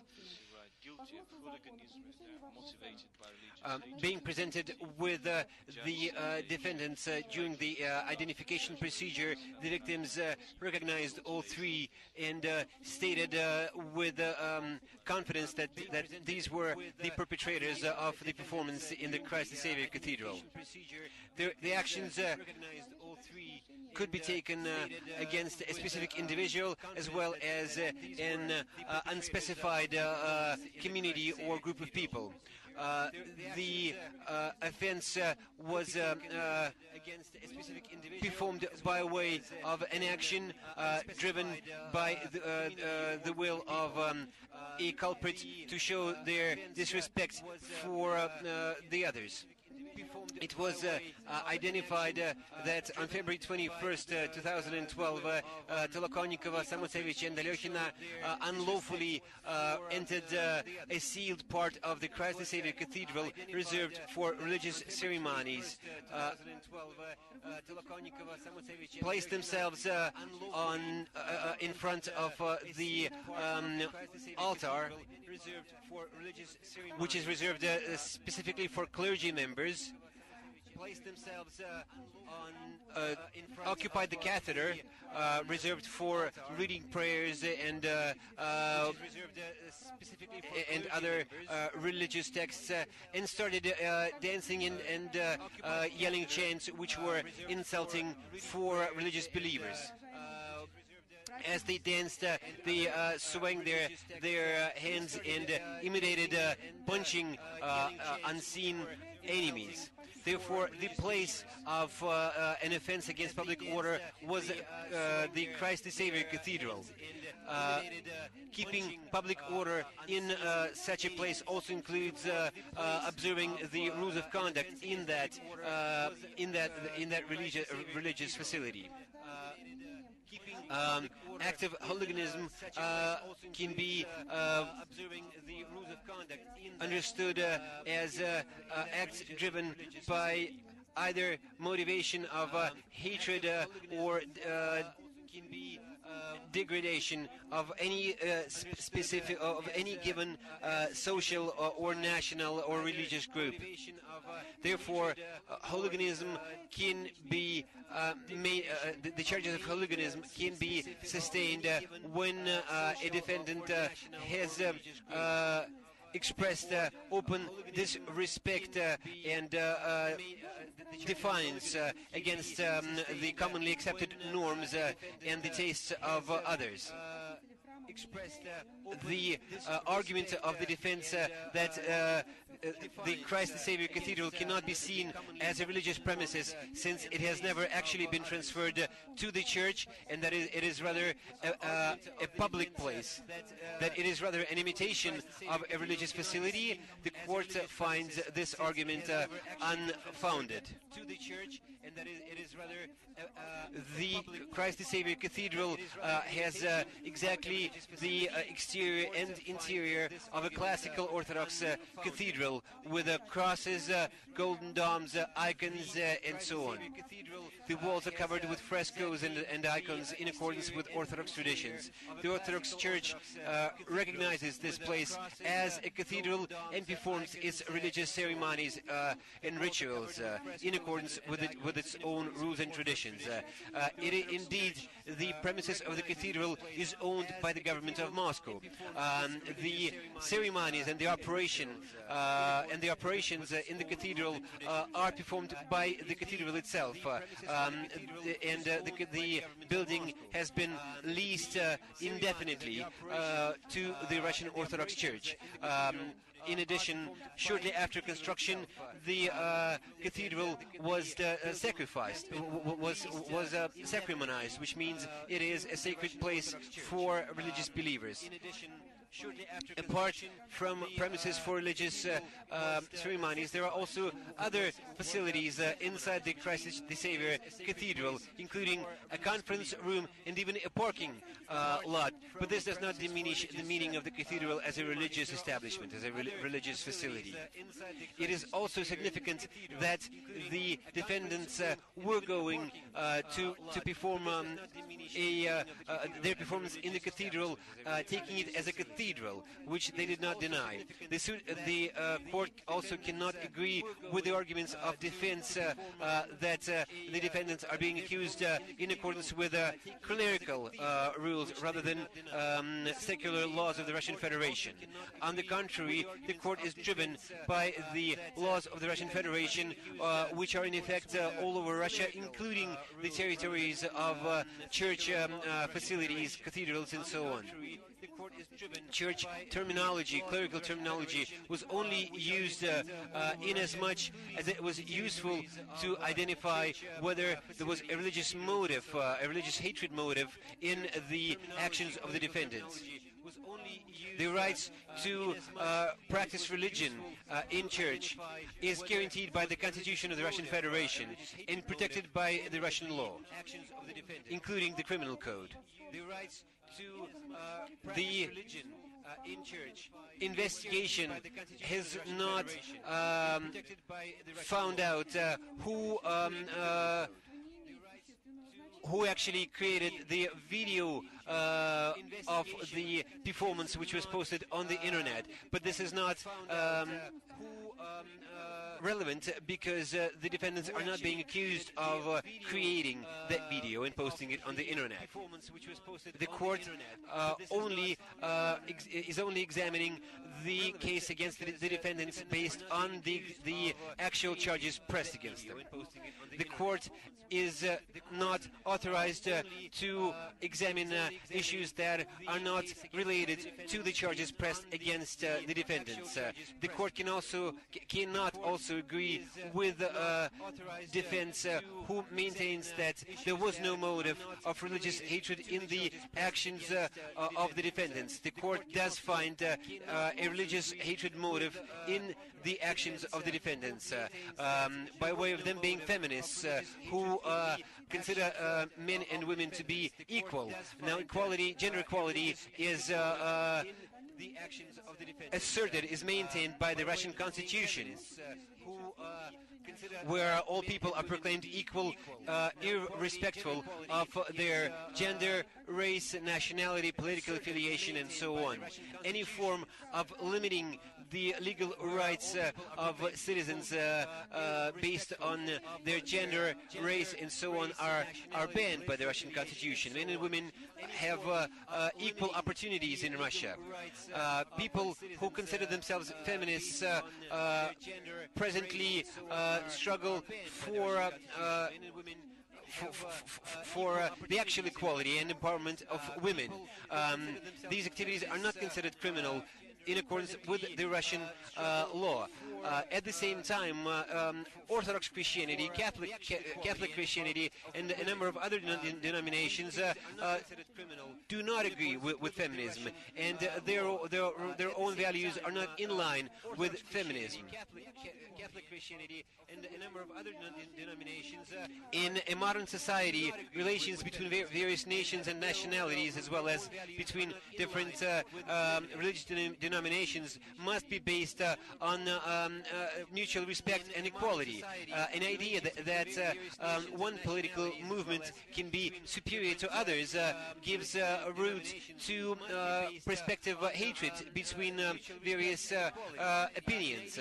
You could also see the relation of the defendants toward certain religious assertions by the way they behaved during the court hearings, by the way they mimicked at listening to some of the testimonies of the victims. Therefore, we believe that this action should have the same legal consequences if it had been the defense has also maintained that the performance of the defendants must be persecuted or treated in the same way as their performances in other places in Moscow, such as their performance in a metro station. In accordance with the testimonies by victims and witnesses in Christ Cathedral, we can maintain that their action was a sudden appearance and emergence in a cathedral in bright dresses, short dresses, and colorful balaclavas, with dancing, jerking, and waving their arms and legs. Now, this is conduct which is inconsistent with the rules of the Christian Church, irregardless of whether it is being perpetrated in a cathedral or outside. The so-called performance of the Pussy Riot band outside religious facilities. The so-called performance of the Pussy Riot band is not associated with a specific facility or object, and therefore are examined merely as an offense against moral norms, whereas a performance carried out in a cathedral actually touches upon a whole complex of relations between various peoples, as well as the morals and the customs and traditions of people, and their protection in various spheres of life, relations between various peoples, violations of domestic of rules and policies of the cathedral was only one of the ways of expressing disrespect toward the society, and religious hatred and hatred toward a social group by the defendants. The court finds that the action by the defendants has indeed degraded and insulted a large part of citizens, in this case religious citizens, and fueled hatred and hostility from them, and therefore was in violation of the Russian Constitution.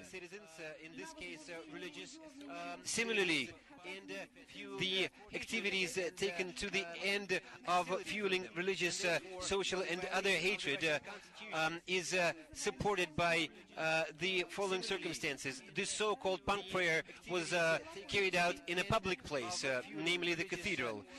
The three defendants and the unidentified individuals had known about the negative reaction their performance was likely to stir, because they deliberately prepared colorful and inappropriate dresses and balaclavas for that performance. This was done publicly by a group of people on a conspiracy, which means that people who had conspired in advance to perform a crime.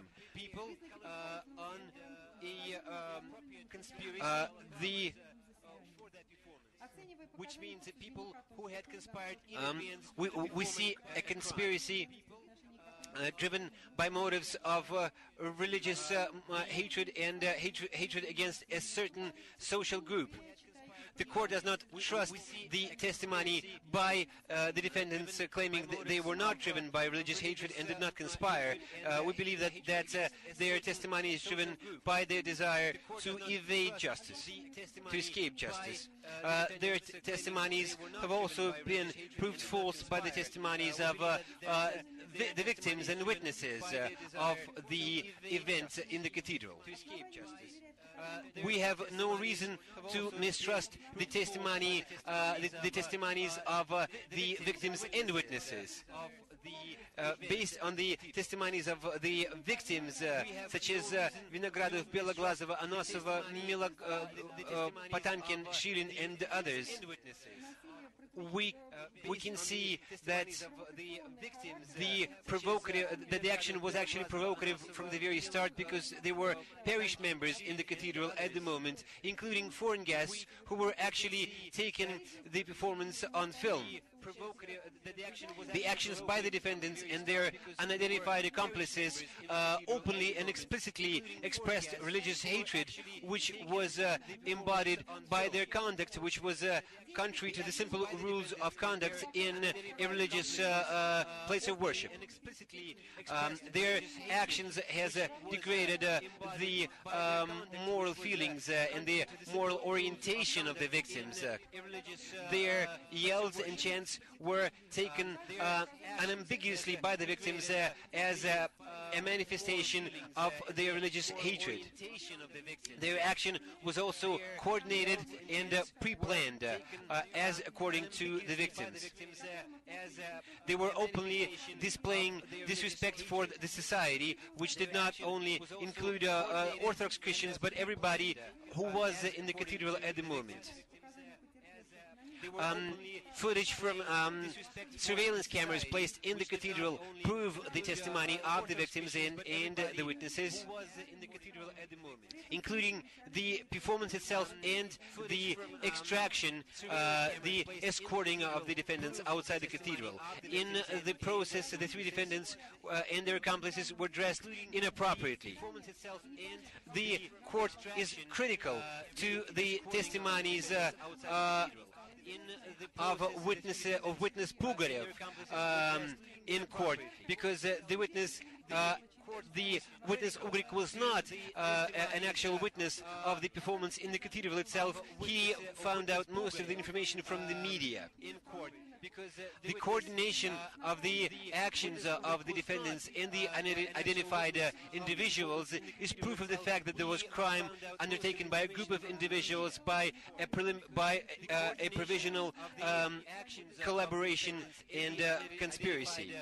That means a group of individuals, including the three defendants, had known there would be an action, a performance carried out in the cathedral at the given date. A group of individuals summoned in a specific place at a specific date and time. They prepared their balaclavas and dresses and the guitar, as well as loudspeakers and lamps. The testimonies of the victims and witnesses do not contradict one another. They're integral. There was also a rehearsal to the performance in the Yelokhovsky Cathedral prior to the action undertaken in the Christ the Savior Cathedral, which is proved by the testimonies by victims Yashvili and Shukhova. There was also another rehearsal in an operational facility.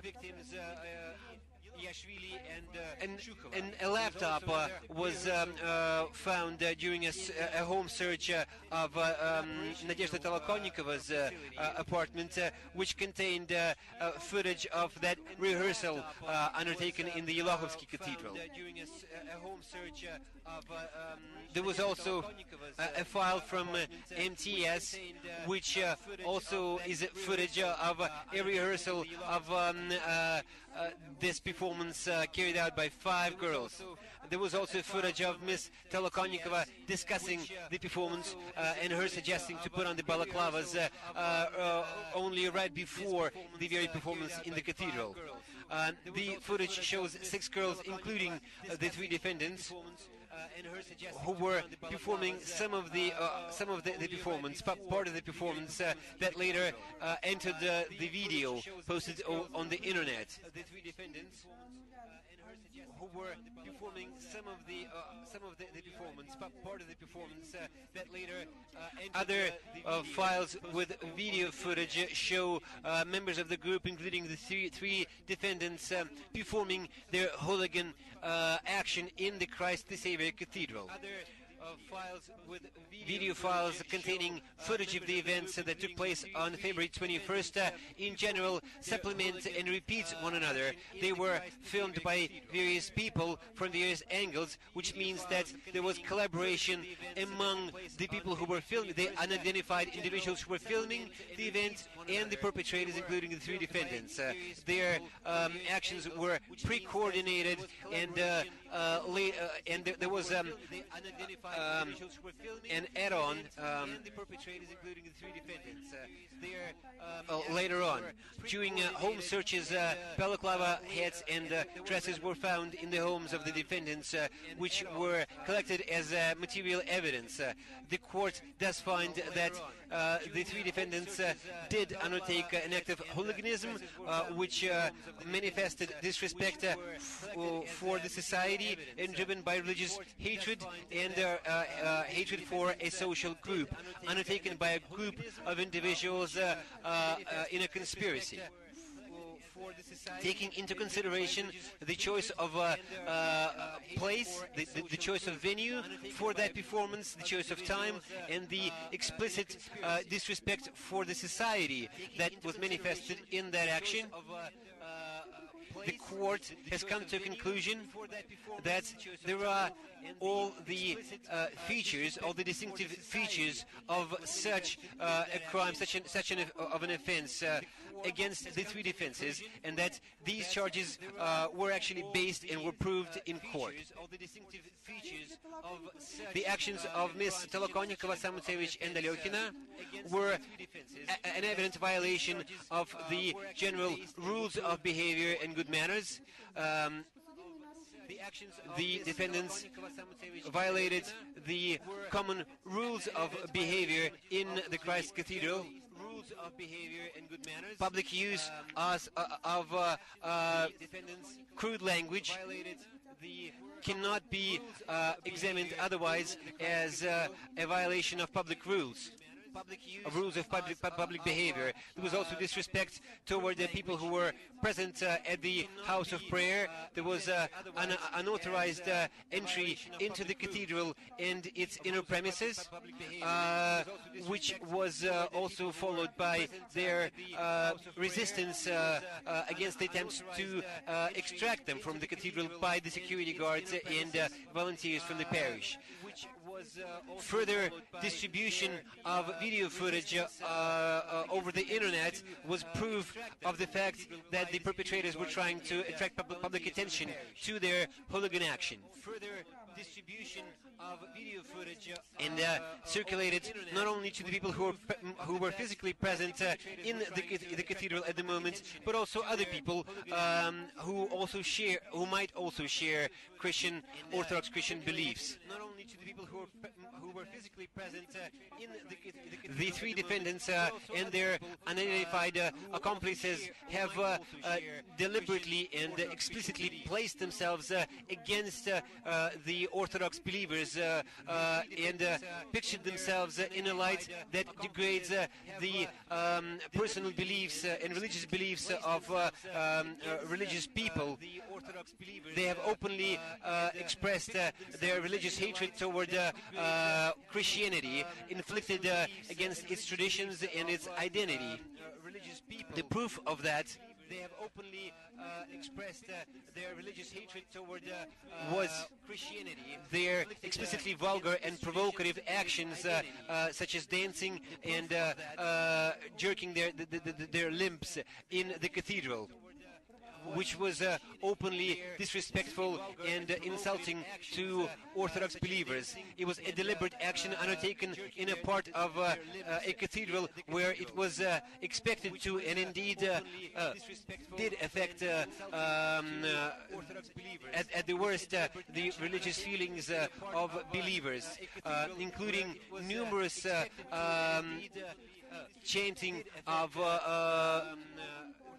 blasphemous and insulting and degrading chants against Mother Mary and God. The defendants have pled that evidence had been forged, had been faked during the investigation. The court has not sustained their claim based on the fact that during preliminary investigation the court has identified all the relevant circumstances. Preliminary investigation, defense of Ms. Tolokonnikova, Alyokhina and Samutsevich did plea to find a number of evidence unacceptable, including the psychological and linguistical expertise performed on May 23rd this year. The court studied the arguments of defense in favor of this claim, and court revokes this, overrules this plea, this claim. The arguments of defense in favor of this claim, and court revokes. It is impossible to find the expertise unlawful, since the experts had not been warned about their legal responsibility under the Criminal Code of Russia. It is impossible to find the expertise unlawful, since the experts had not been warned about their legal responsibility. During their expert assessment, an expert gives their assessment independently based on research carried out in accordance with their specific education background. The court finds the assessment of the experts fully legitimate and founded, and agrees with that assessment.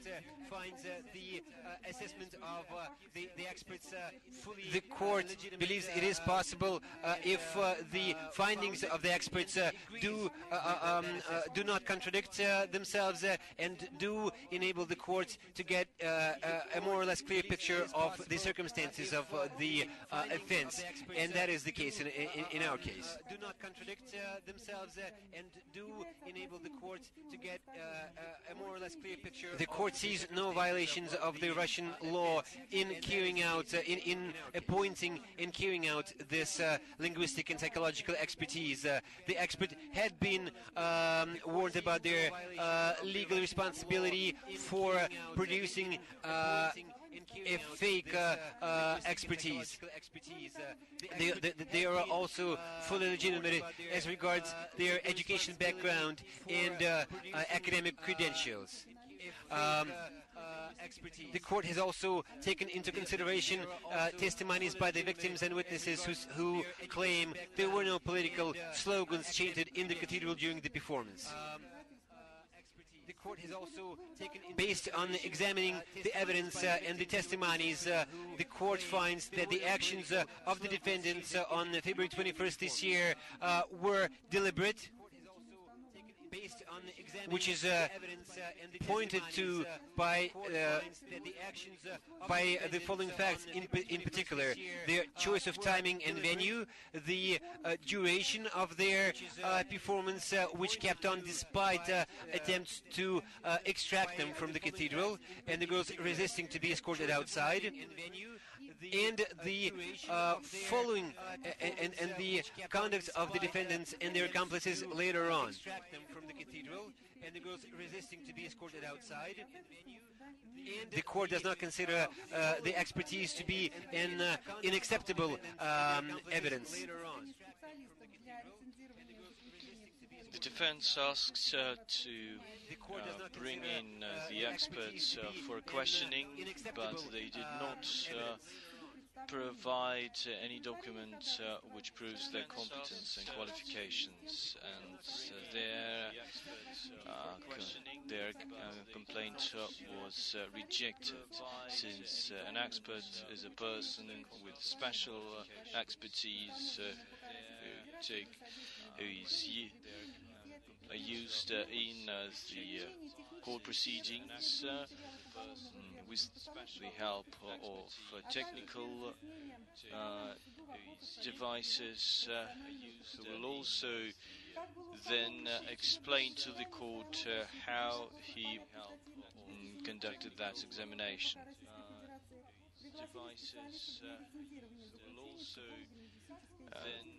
There was also a review of the examination, and the court deems that only court could review all the circumstances and the evidence, and no external auditioner could take place. No external auditor could take part in it. Again, we are listening to the judge reading out her verdict on the Pussy Riot case, and she's reaching the final stage where she will be announcing the actual sentence. The three members of the Pussy Riot band have been found guilty of hooliganism for their protest act in Christ the Savior Cathedral in Moscow on the 21st of February.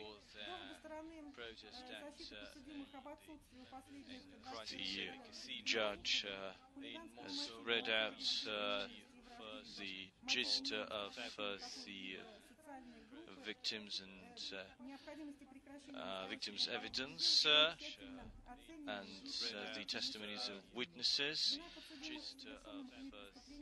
Told us about the examination and the fact that the court rejected the complaint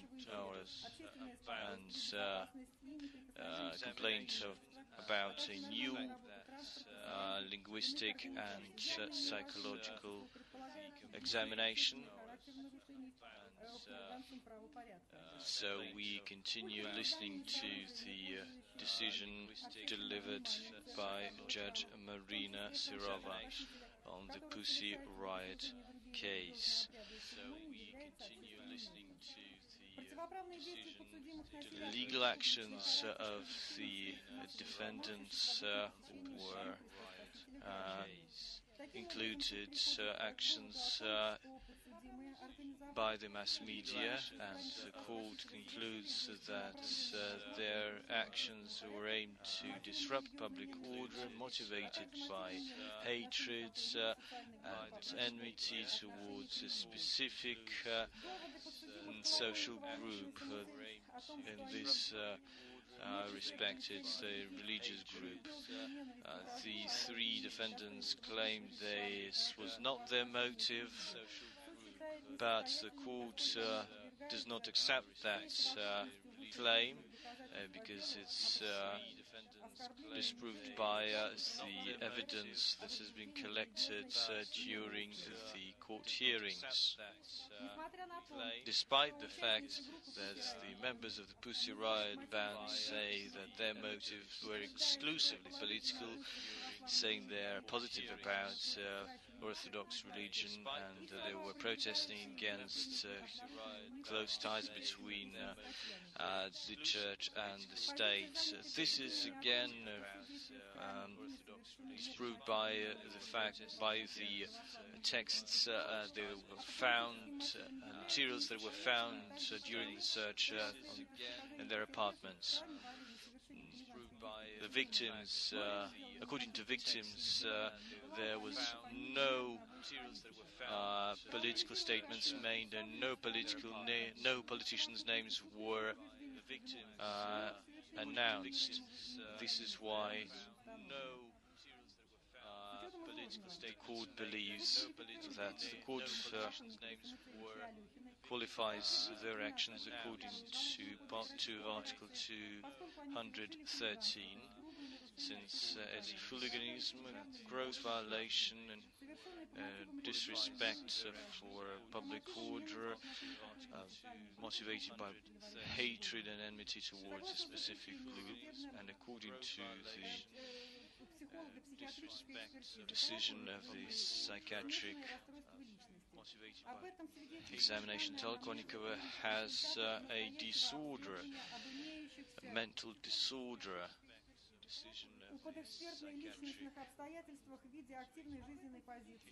That's expressed in her active position, her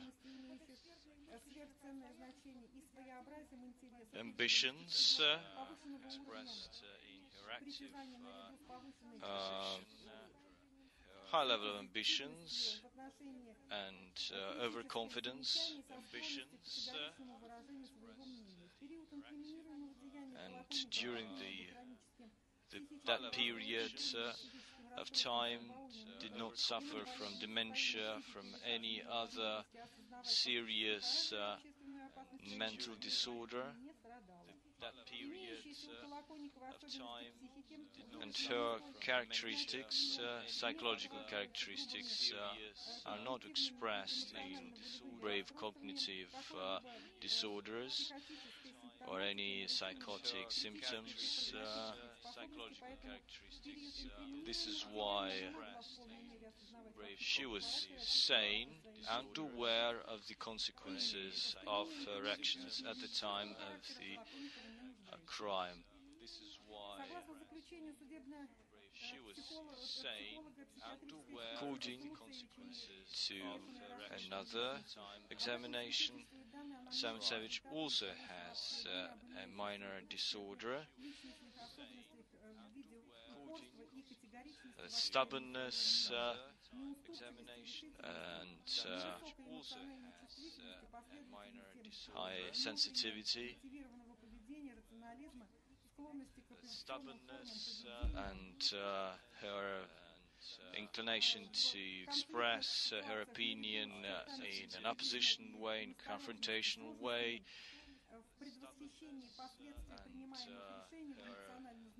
inclination to express her opinion in an opposition way, confrontation. And at the time that the crime took place, she did not suffer from any temporary or mental disorder, dementia, or something else.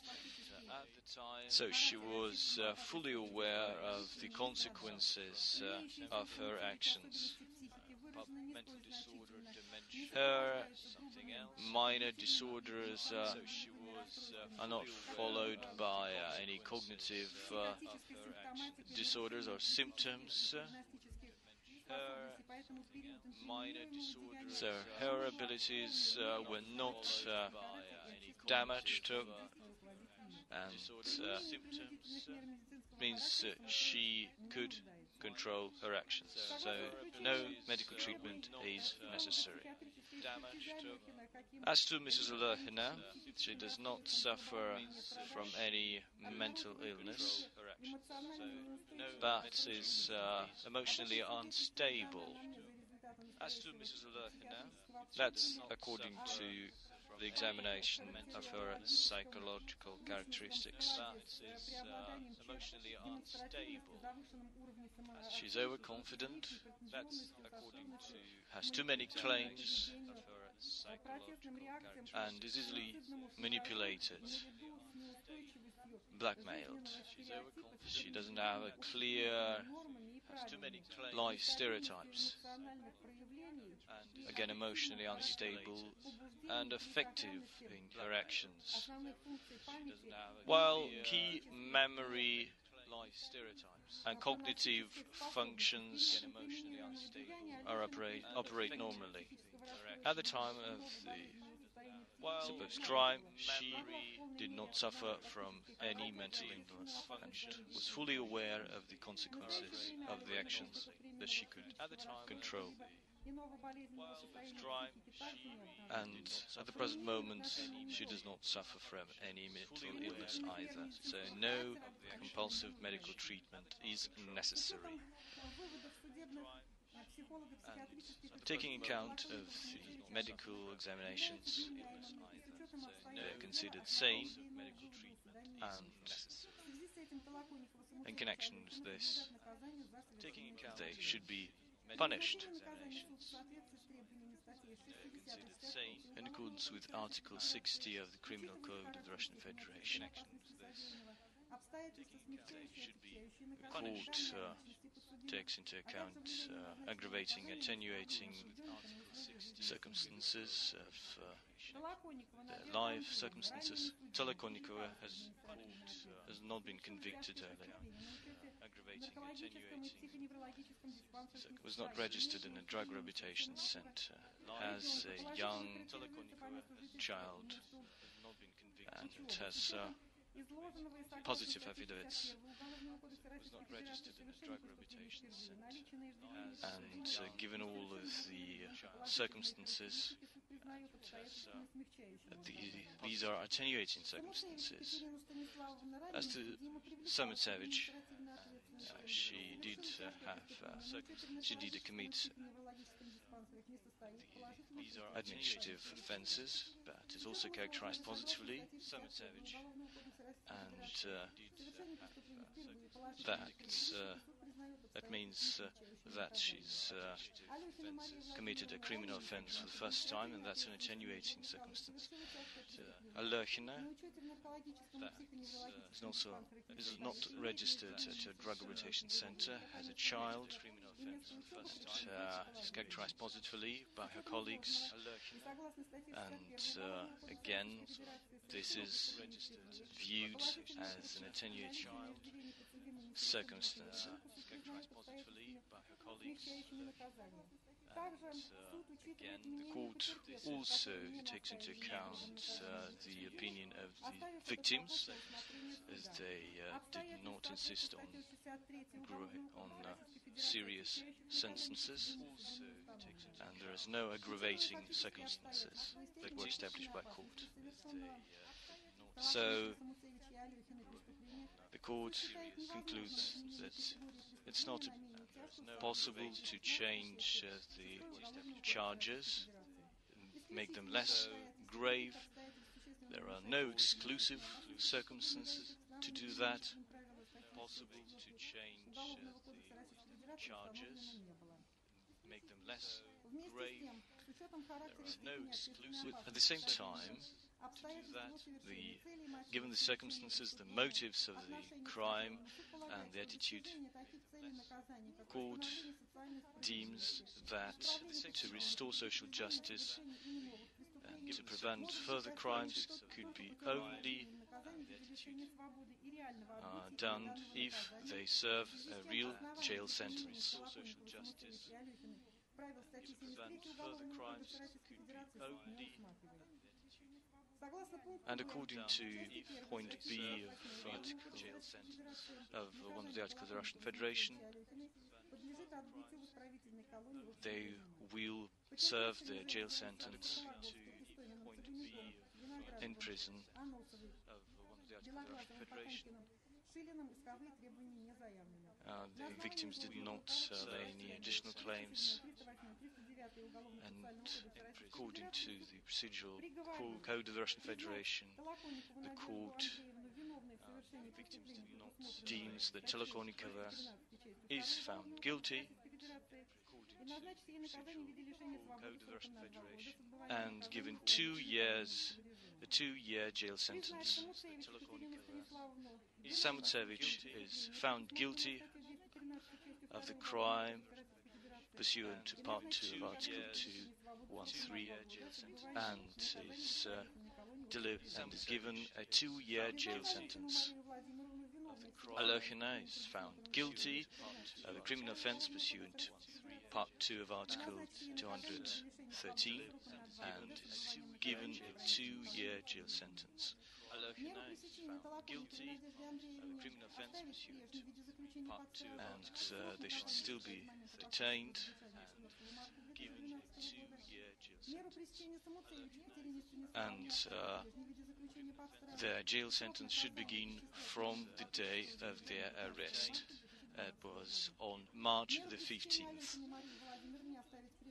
And that is valid for all of the 3 members. On March the 15th. The verdict could be appealed within 10 days since it was pronounced. For all of the 3 members.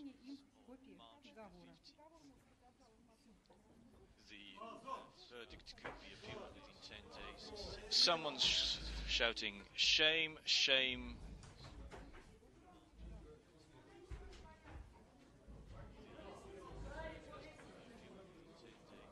Someone's shouting, "Shame, shame." So we heard the decision of Judge Marina Sirova, who found the 3 members of the Pussy Riot band guilty and convicted them to 2 years in jail. So no suspended sentence, they will serve real sentence in jail. 2 years in jail. So no suspended sentence, they will serve. The reading of the verdict lasted about 3 hours. And we heard all of the details of the case, including the testimonies of the witnesses, testimonies of the victims, the attitudes and the opinion of the defendants, witnesses, testimonies of the victims, the attitudes and the opinion of the defendants, witnesses, testimonies of victims, the attitudes and the opinion of the defendants. And we'll be now expecting a response both from the media and from the public and international will be now expecting as well. As we've heard earlier, Numerous protests were scheduled on this day, and RT will bring you up to date with what's happening. Numerous protests were scheduled on this day, and RT will bring you up to date. Now we see the girls are laughing. They are in high spirits, obviously not upset, and most probably they were prepared for the verdict. They are in high spirits. Again, I would like to remind our viewers that the prosecution initially asked for 3 years, and the court said that there were attenuating circumstances. That was the fact that the crime was committed for the first time, that 2 of them had children, and all of them had positive characteristics from fellow colleagues and from fellow residents. But the lawyers look very upset, frustrated. Fellow residents, but the lawyers look very upset. As we saw, they were following the response to the verdict via Twitter, on their iPads and other mobile devices. Response to the verdict via Twitter, and here's the girl reaction. Defiant.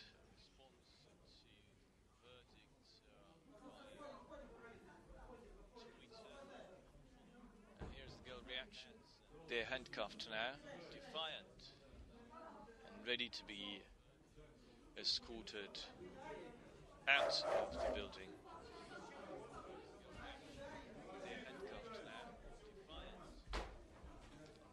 Their supporters calm them down, say words of support, try to comfort the girls. Their supporters calm them down, say words of support, try to comfort the girls. Journalists and those who were present in the room are leaving courtroom, and obviously the girls will be escorted out of the hall right after that.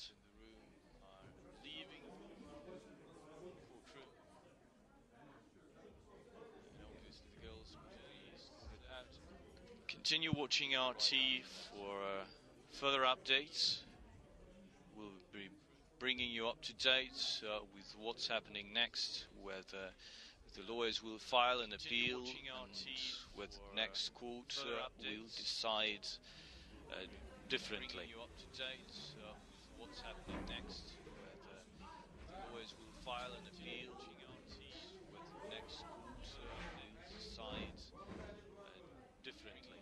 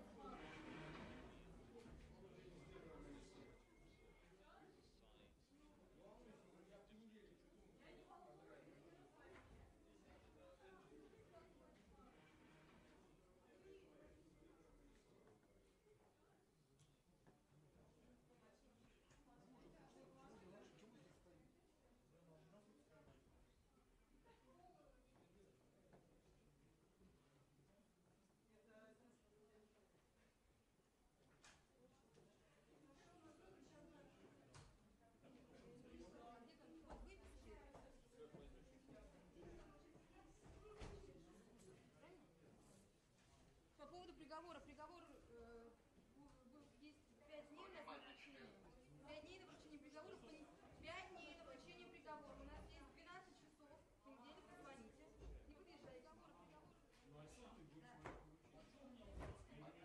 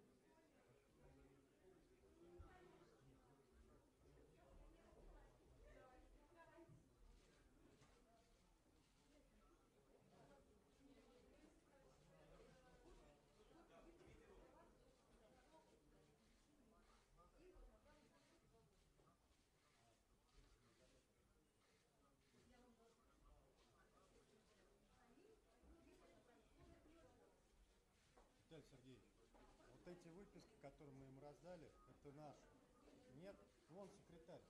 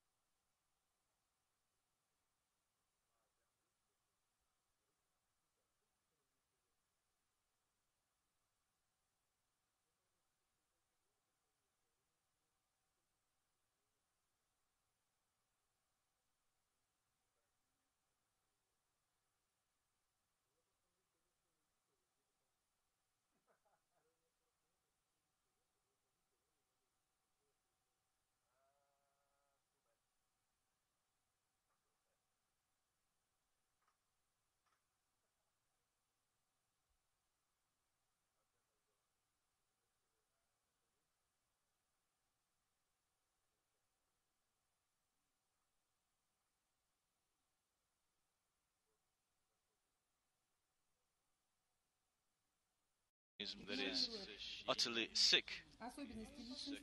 She says that education rules follow Soviet standards, which are outdated, and modern institutions preach only one doctrine. She says that prison is Russia in a miniature, and she was sincere in her statement that she regretted her act.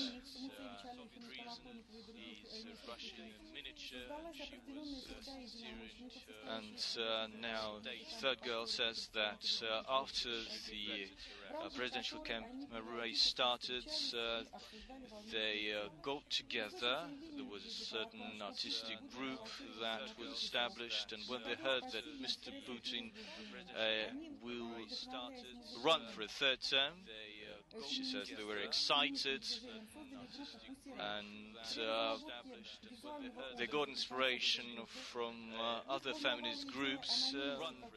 Then they joined in a Pussy Riot group, and their focus was not on faces, but on the images. That's why they use balaclavas of bright colors. They never asked for permission for their protest rally. They say surprise is part of their performance. They performed on Red Square. They performed on trolleys, on the buildings of metro stations, and they protested against the fact that Patriarch supported Vladimir Putin. They used the old Russian folklore tradition as a prayer, which is addressed to Virgin Mary. They were against the law which introduced a ban on LGBT propaganda.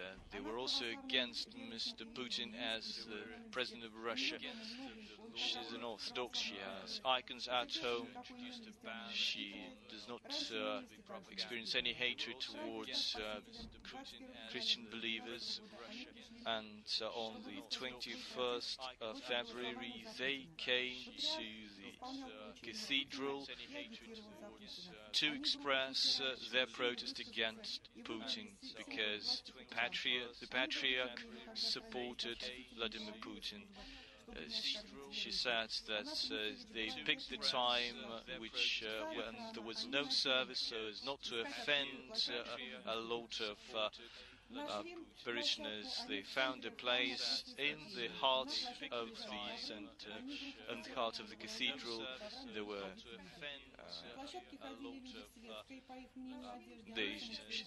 she said that they were looking for a place, and they found a place where there were some carpets. That they were not about to enter the altar. They just got into that place, took off the clothing, and started to take out the guitar. Someone took her and removed her from the place. She left the cathedral, did not try to get back. She did not take part in the creation or the uploading of the video clip to the internet. No one warned her about the rules of conduct before she entered the cathedral, and no one detained her when she left. No one warned her about the court believes that the three defendants are guilty of committing the offense. The testimony of defendants and the victims are deemed fair and acceptable.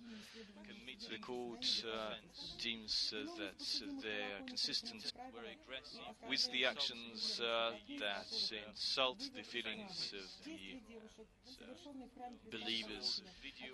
Their actions and the video clip with the text with the actions that insult the feelings separately and together together are insulting and displeasing to the feelings, his feelings and the feelings of all believers, which increases his pain in the last week before Lent.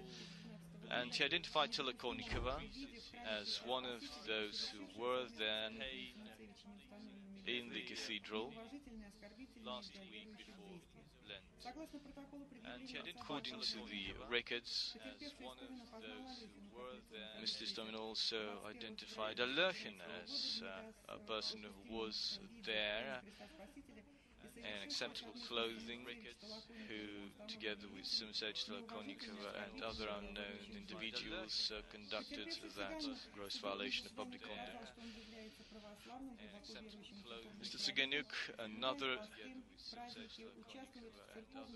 man who testified, also said that he's a Christian believer and he works as an altar server. He prepares everything for the service and is a member, helps in the service, and then cleans on Solia and the Ambon. These are the sacred places in church. That's where women are not allowed to be. They are only allowed to be there during wedding ceremony. So he came in early in the morning and started to prepare for the service. At around 11:20 he saw dancing girls. They were shouting and some profanities, and they were dressed unacceptably. They hopped around, jerked.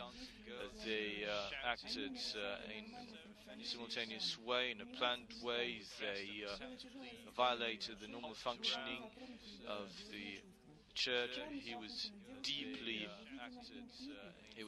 impressed. They did not sing anything about Mr. Putin. The words about Putin were added later to the video clip. So that inflicted a severe pain to his soul. The girls had the bags and clothing which were thrown after they started performing.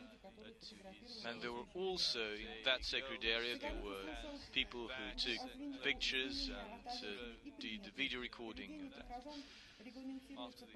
He says that there are special rules, and you could see those rules on that notice on the entrance of the cathedral. He is a Orthodox believer, observes all the norms and traditions and rituals. Orthodox believer observes all. He wants to get clerical education. He's been working as a psalm reader. He prepares for the service. He also helps the priest in any way possible. On the 21st of February, he arrived at the cathedral and started going about his routine chores. At about 11:20, he saw some sound through the microphone. He went out through the altar to the Solia, to the sacred place. He saw these women jumping around. There were about 3 or 4 people who took pictures of these girls. Since the actions of these girls are sacrilegious, blasphemous, he, as a believer, was insulted and decided to stop this horrible act. The altar server Zhelezov tried to push them from the Ambon. He demanded that these girls stop these sacrilegious actions. But the girl continued dancing and ignored his call. They shouted blasphemous words which insult God. But the girl continued dancing, and they were in close proximity to the sacred place. Then they started to bow and cross. They were continuing shouting the same blasphemous words, which he believes is an insult to all the believers. He believes that these girls did not only aim to insult believers, but they had an aim to bring more attention to their act by taking the video recording of their act. Later, together with security guards, they pushed them aside from the ambon. Some of the girls took their bags and clothing, which were piled in front of the altar, and pushed them aside in front of the sacred words, which could be only entered by priests. They were all dressed in balaclava masks. They were dressed in bright tights and short dresses. This type of dress is forbidden to wear in a church. They dressed in this way specifically to express their disrespect for church rules. It means that they were in intent to express their disrespect for the believers. After that, he was shocked. He deems that this was a desecration. He saw the video clip of the so-called punk prayer, Virgin Mary drive Putin away. Deems that this was a desecration. The actions of the girls at the cathedral and the video clip with the lyrics are different to their actions in the cathedral, actual actions in the cathedral. What he saw in the video clip was political protest against the Patriarch and Putin, while in the church he only heard blasphemous words against insulting God. What he saw in the video clip was political protest against the Patriarch and Putin, and he says that in the video clip they imitate Gospels, which is a grave violation of the norms and inflicts severe pain. He also says that this is Christ the Savior Cathedral is the main cathedral of the state. He also says that this part of the video was also shot in the Bogojevlensky Cathedral, and he says it was done to bring about an insult, to incite hatred and enmity against believers, bring about church, a monument which was built to mark the 1812 patriotic war against Napoleon. But she could not push them to the exit. But soon came the security guards, but they shouted the words they previously heard. There was no music, there was no songs, there were no slogans. All she heard was just words which inflict severe pain and insult to believers. It's not the way to behave in a church. There was about 50 people there. They were all dressed according to the rules of the church. The candle lady filed a complaint to the police. She saw the video clip, she saw the text, and the video containing the images, and this is also insulting to her, to her feelings as a Christian and to all other Christians. And that was all done to strike, to inflict the pain, moral pain, and that was done in the last week before Lent. The candle lady identified Mrs. Tolokonnikova, and that was done as the girl who was part of the group that committed that sacrilegious act in Christ the Savior Cathedral. She identified Alerchina as a member of the Pussy Riot group who was in insulting clothing, and two, together with Tolokonnikova, Samsevich and other unidentified associates, conducted a gross violation of public order. The sacristan,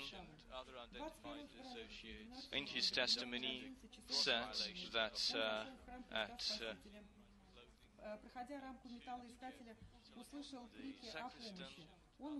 about 11:20, he heard some noise and he rushed to the ambon together with the security guard. She saw some girls dressed unacceptably. They were dressed in bright clothes, shouted profanities, danced and jerked. Their behavior was unbefitting and violated all imaginable and unimaginable commonly accepted rules of behavior in a church. Tolokonnikova and Alerchina were among them. Such behavior insulted his religious feelings and the feelings of other parishioners who were there, and some of them cried, some of them asked so they could stop. He decided to help the two security guards because he saw that they would not be able to stop that act. The girl, when he tried to push the girl from the ambon, she dropped to her knees and started to cross herself with her back to the altar, which is unacceptable. And then he pushed her aside, he took off the balaclava mask from her and saw her face. Then he saw another girl, Tolokonnikova, who was without her balaclava mask. And there were four girls. The fifth was pushed away by the security guard. There were other people who prevented them from pushing these girls out of the building. He believes that the actions of the girl were aggressive and insulting. They used profanities, and he saw the video clip with other testimonies, despite the fact that they pled not guilty. Their guilt is proven by the testimonies. The candle lady, in her testimony, said that she's a believer, an Orthodox believer, and she works as a member of the staff of the Christ the Savior Cathedral. She has a contract with the cathedral, with the sacristan. Her working day arrives at 5 a.m. and then at 10 a.m. the cathedral opens its doors to the visitors and closes its doors to 6 p.m. On the 21st of February, And at about 11 a.m. she was right near the candles. Nadezhda Tolokonnikova came up to her and asked where shall they put the candles. She was right near the candles. Tolokonnikova was looking at the altar, and Solkogorskaya, the candle lady, turned round and saw some noise. She saw the three girls opening the gate, and she experienced an inner pain. She rushed for the gate, warning the girls that they should not enter the sacred place. But Tolokonnikova, Alexei, and Nadezhda were there. She wanted to follow them, but she was pushed aside by someone. One of the girls she tried to hold brushed her aside, and they reached the ambon before the sacred doors. One of the girls she tried to hold. She, however, did not enter that place, because no woman is allowed to enter that place. And at that time, the other group members ran onto the ambon. She tried to warn them again, but they ignored her. She threw their bags around, they took off their clothing, they put on balaclavas, and they were still in their dresses with their shoulders and knees open, which was unacceptable for the church. And they opened the guitar and started to jerk around, hopping,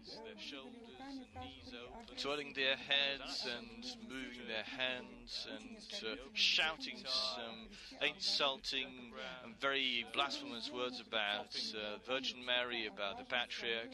It was a planned action.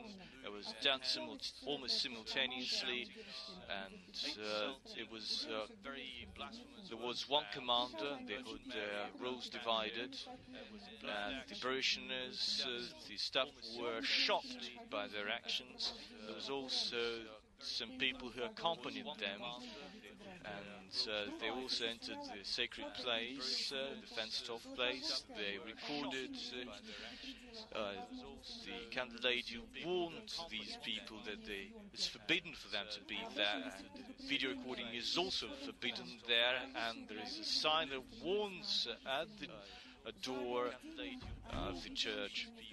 She saw some other people there, people standing there and recording a video of that. She demanded they stop the video recording, started to push them to the exit, and her feelings as a believer were insulted, deeply insulted, and to stop these actions, which ignore the feelings of believers. She called for help. She never thought that could take place in the main building of the Orthodox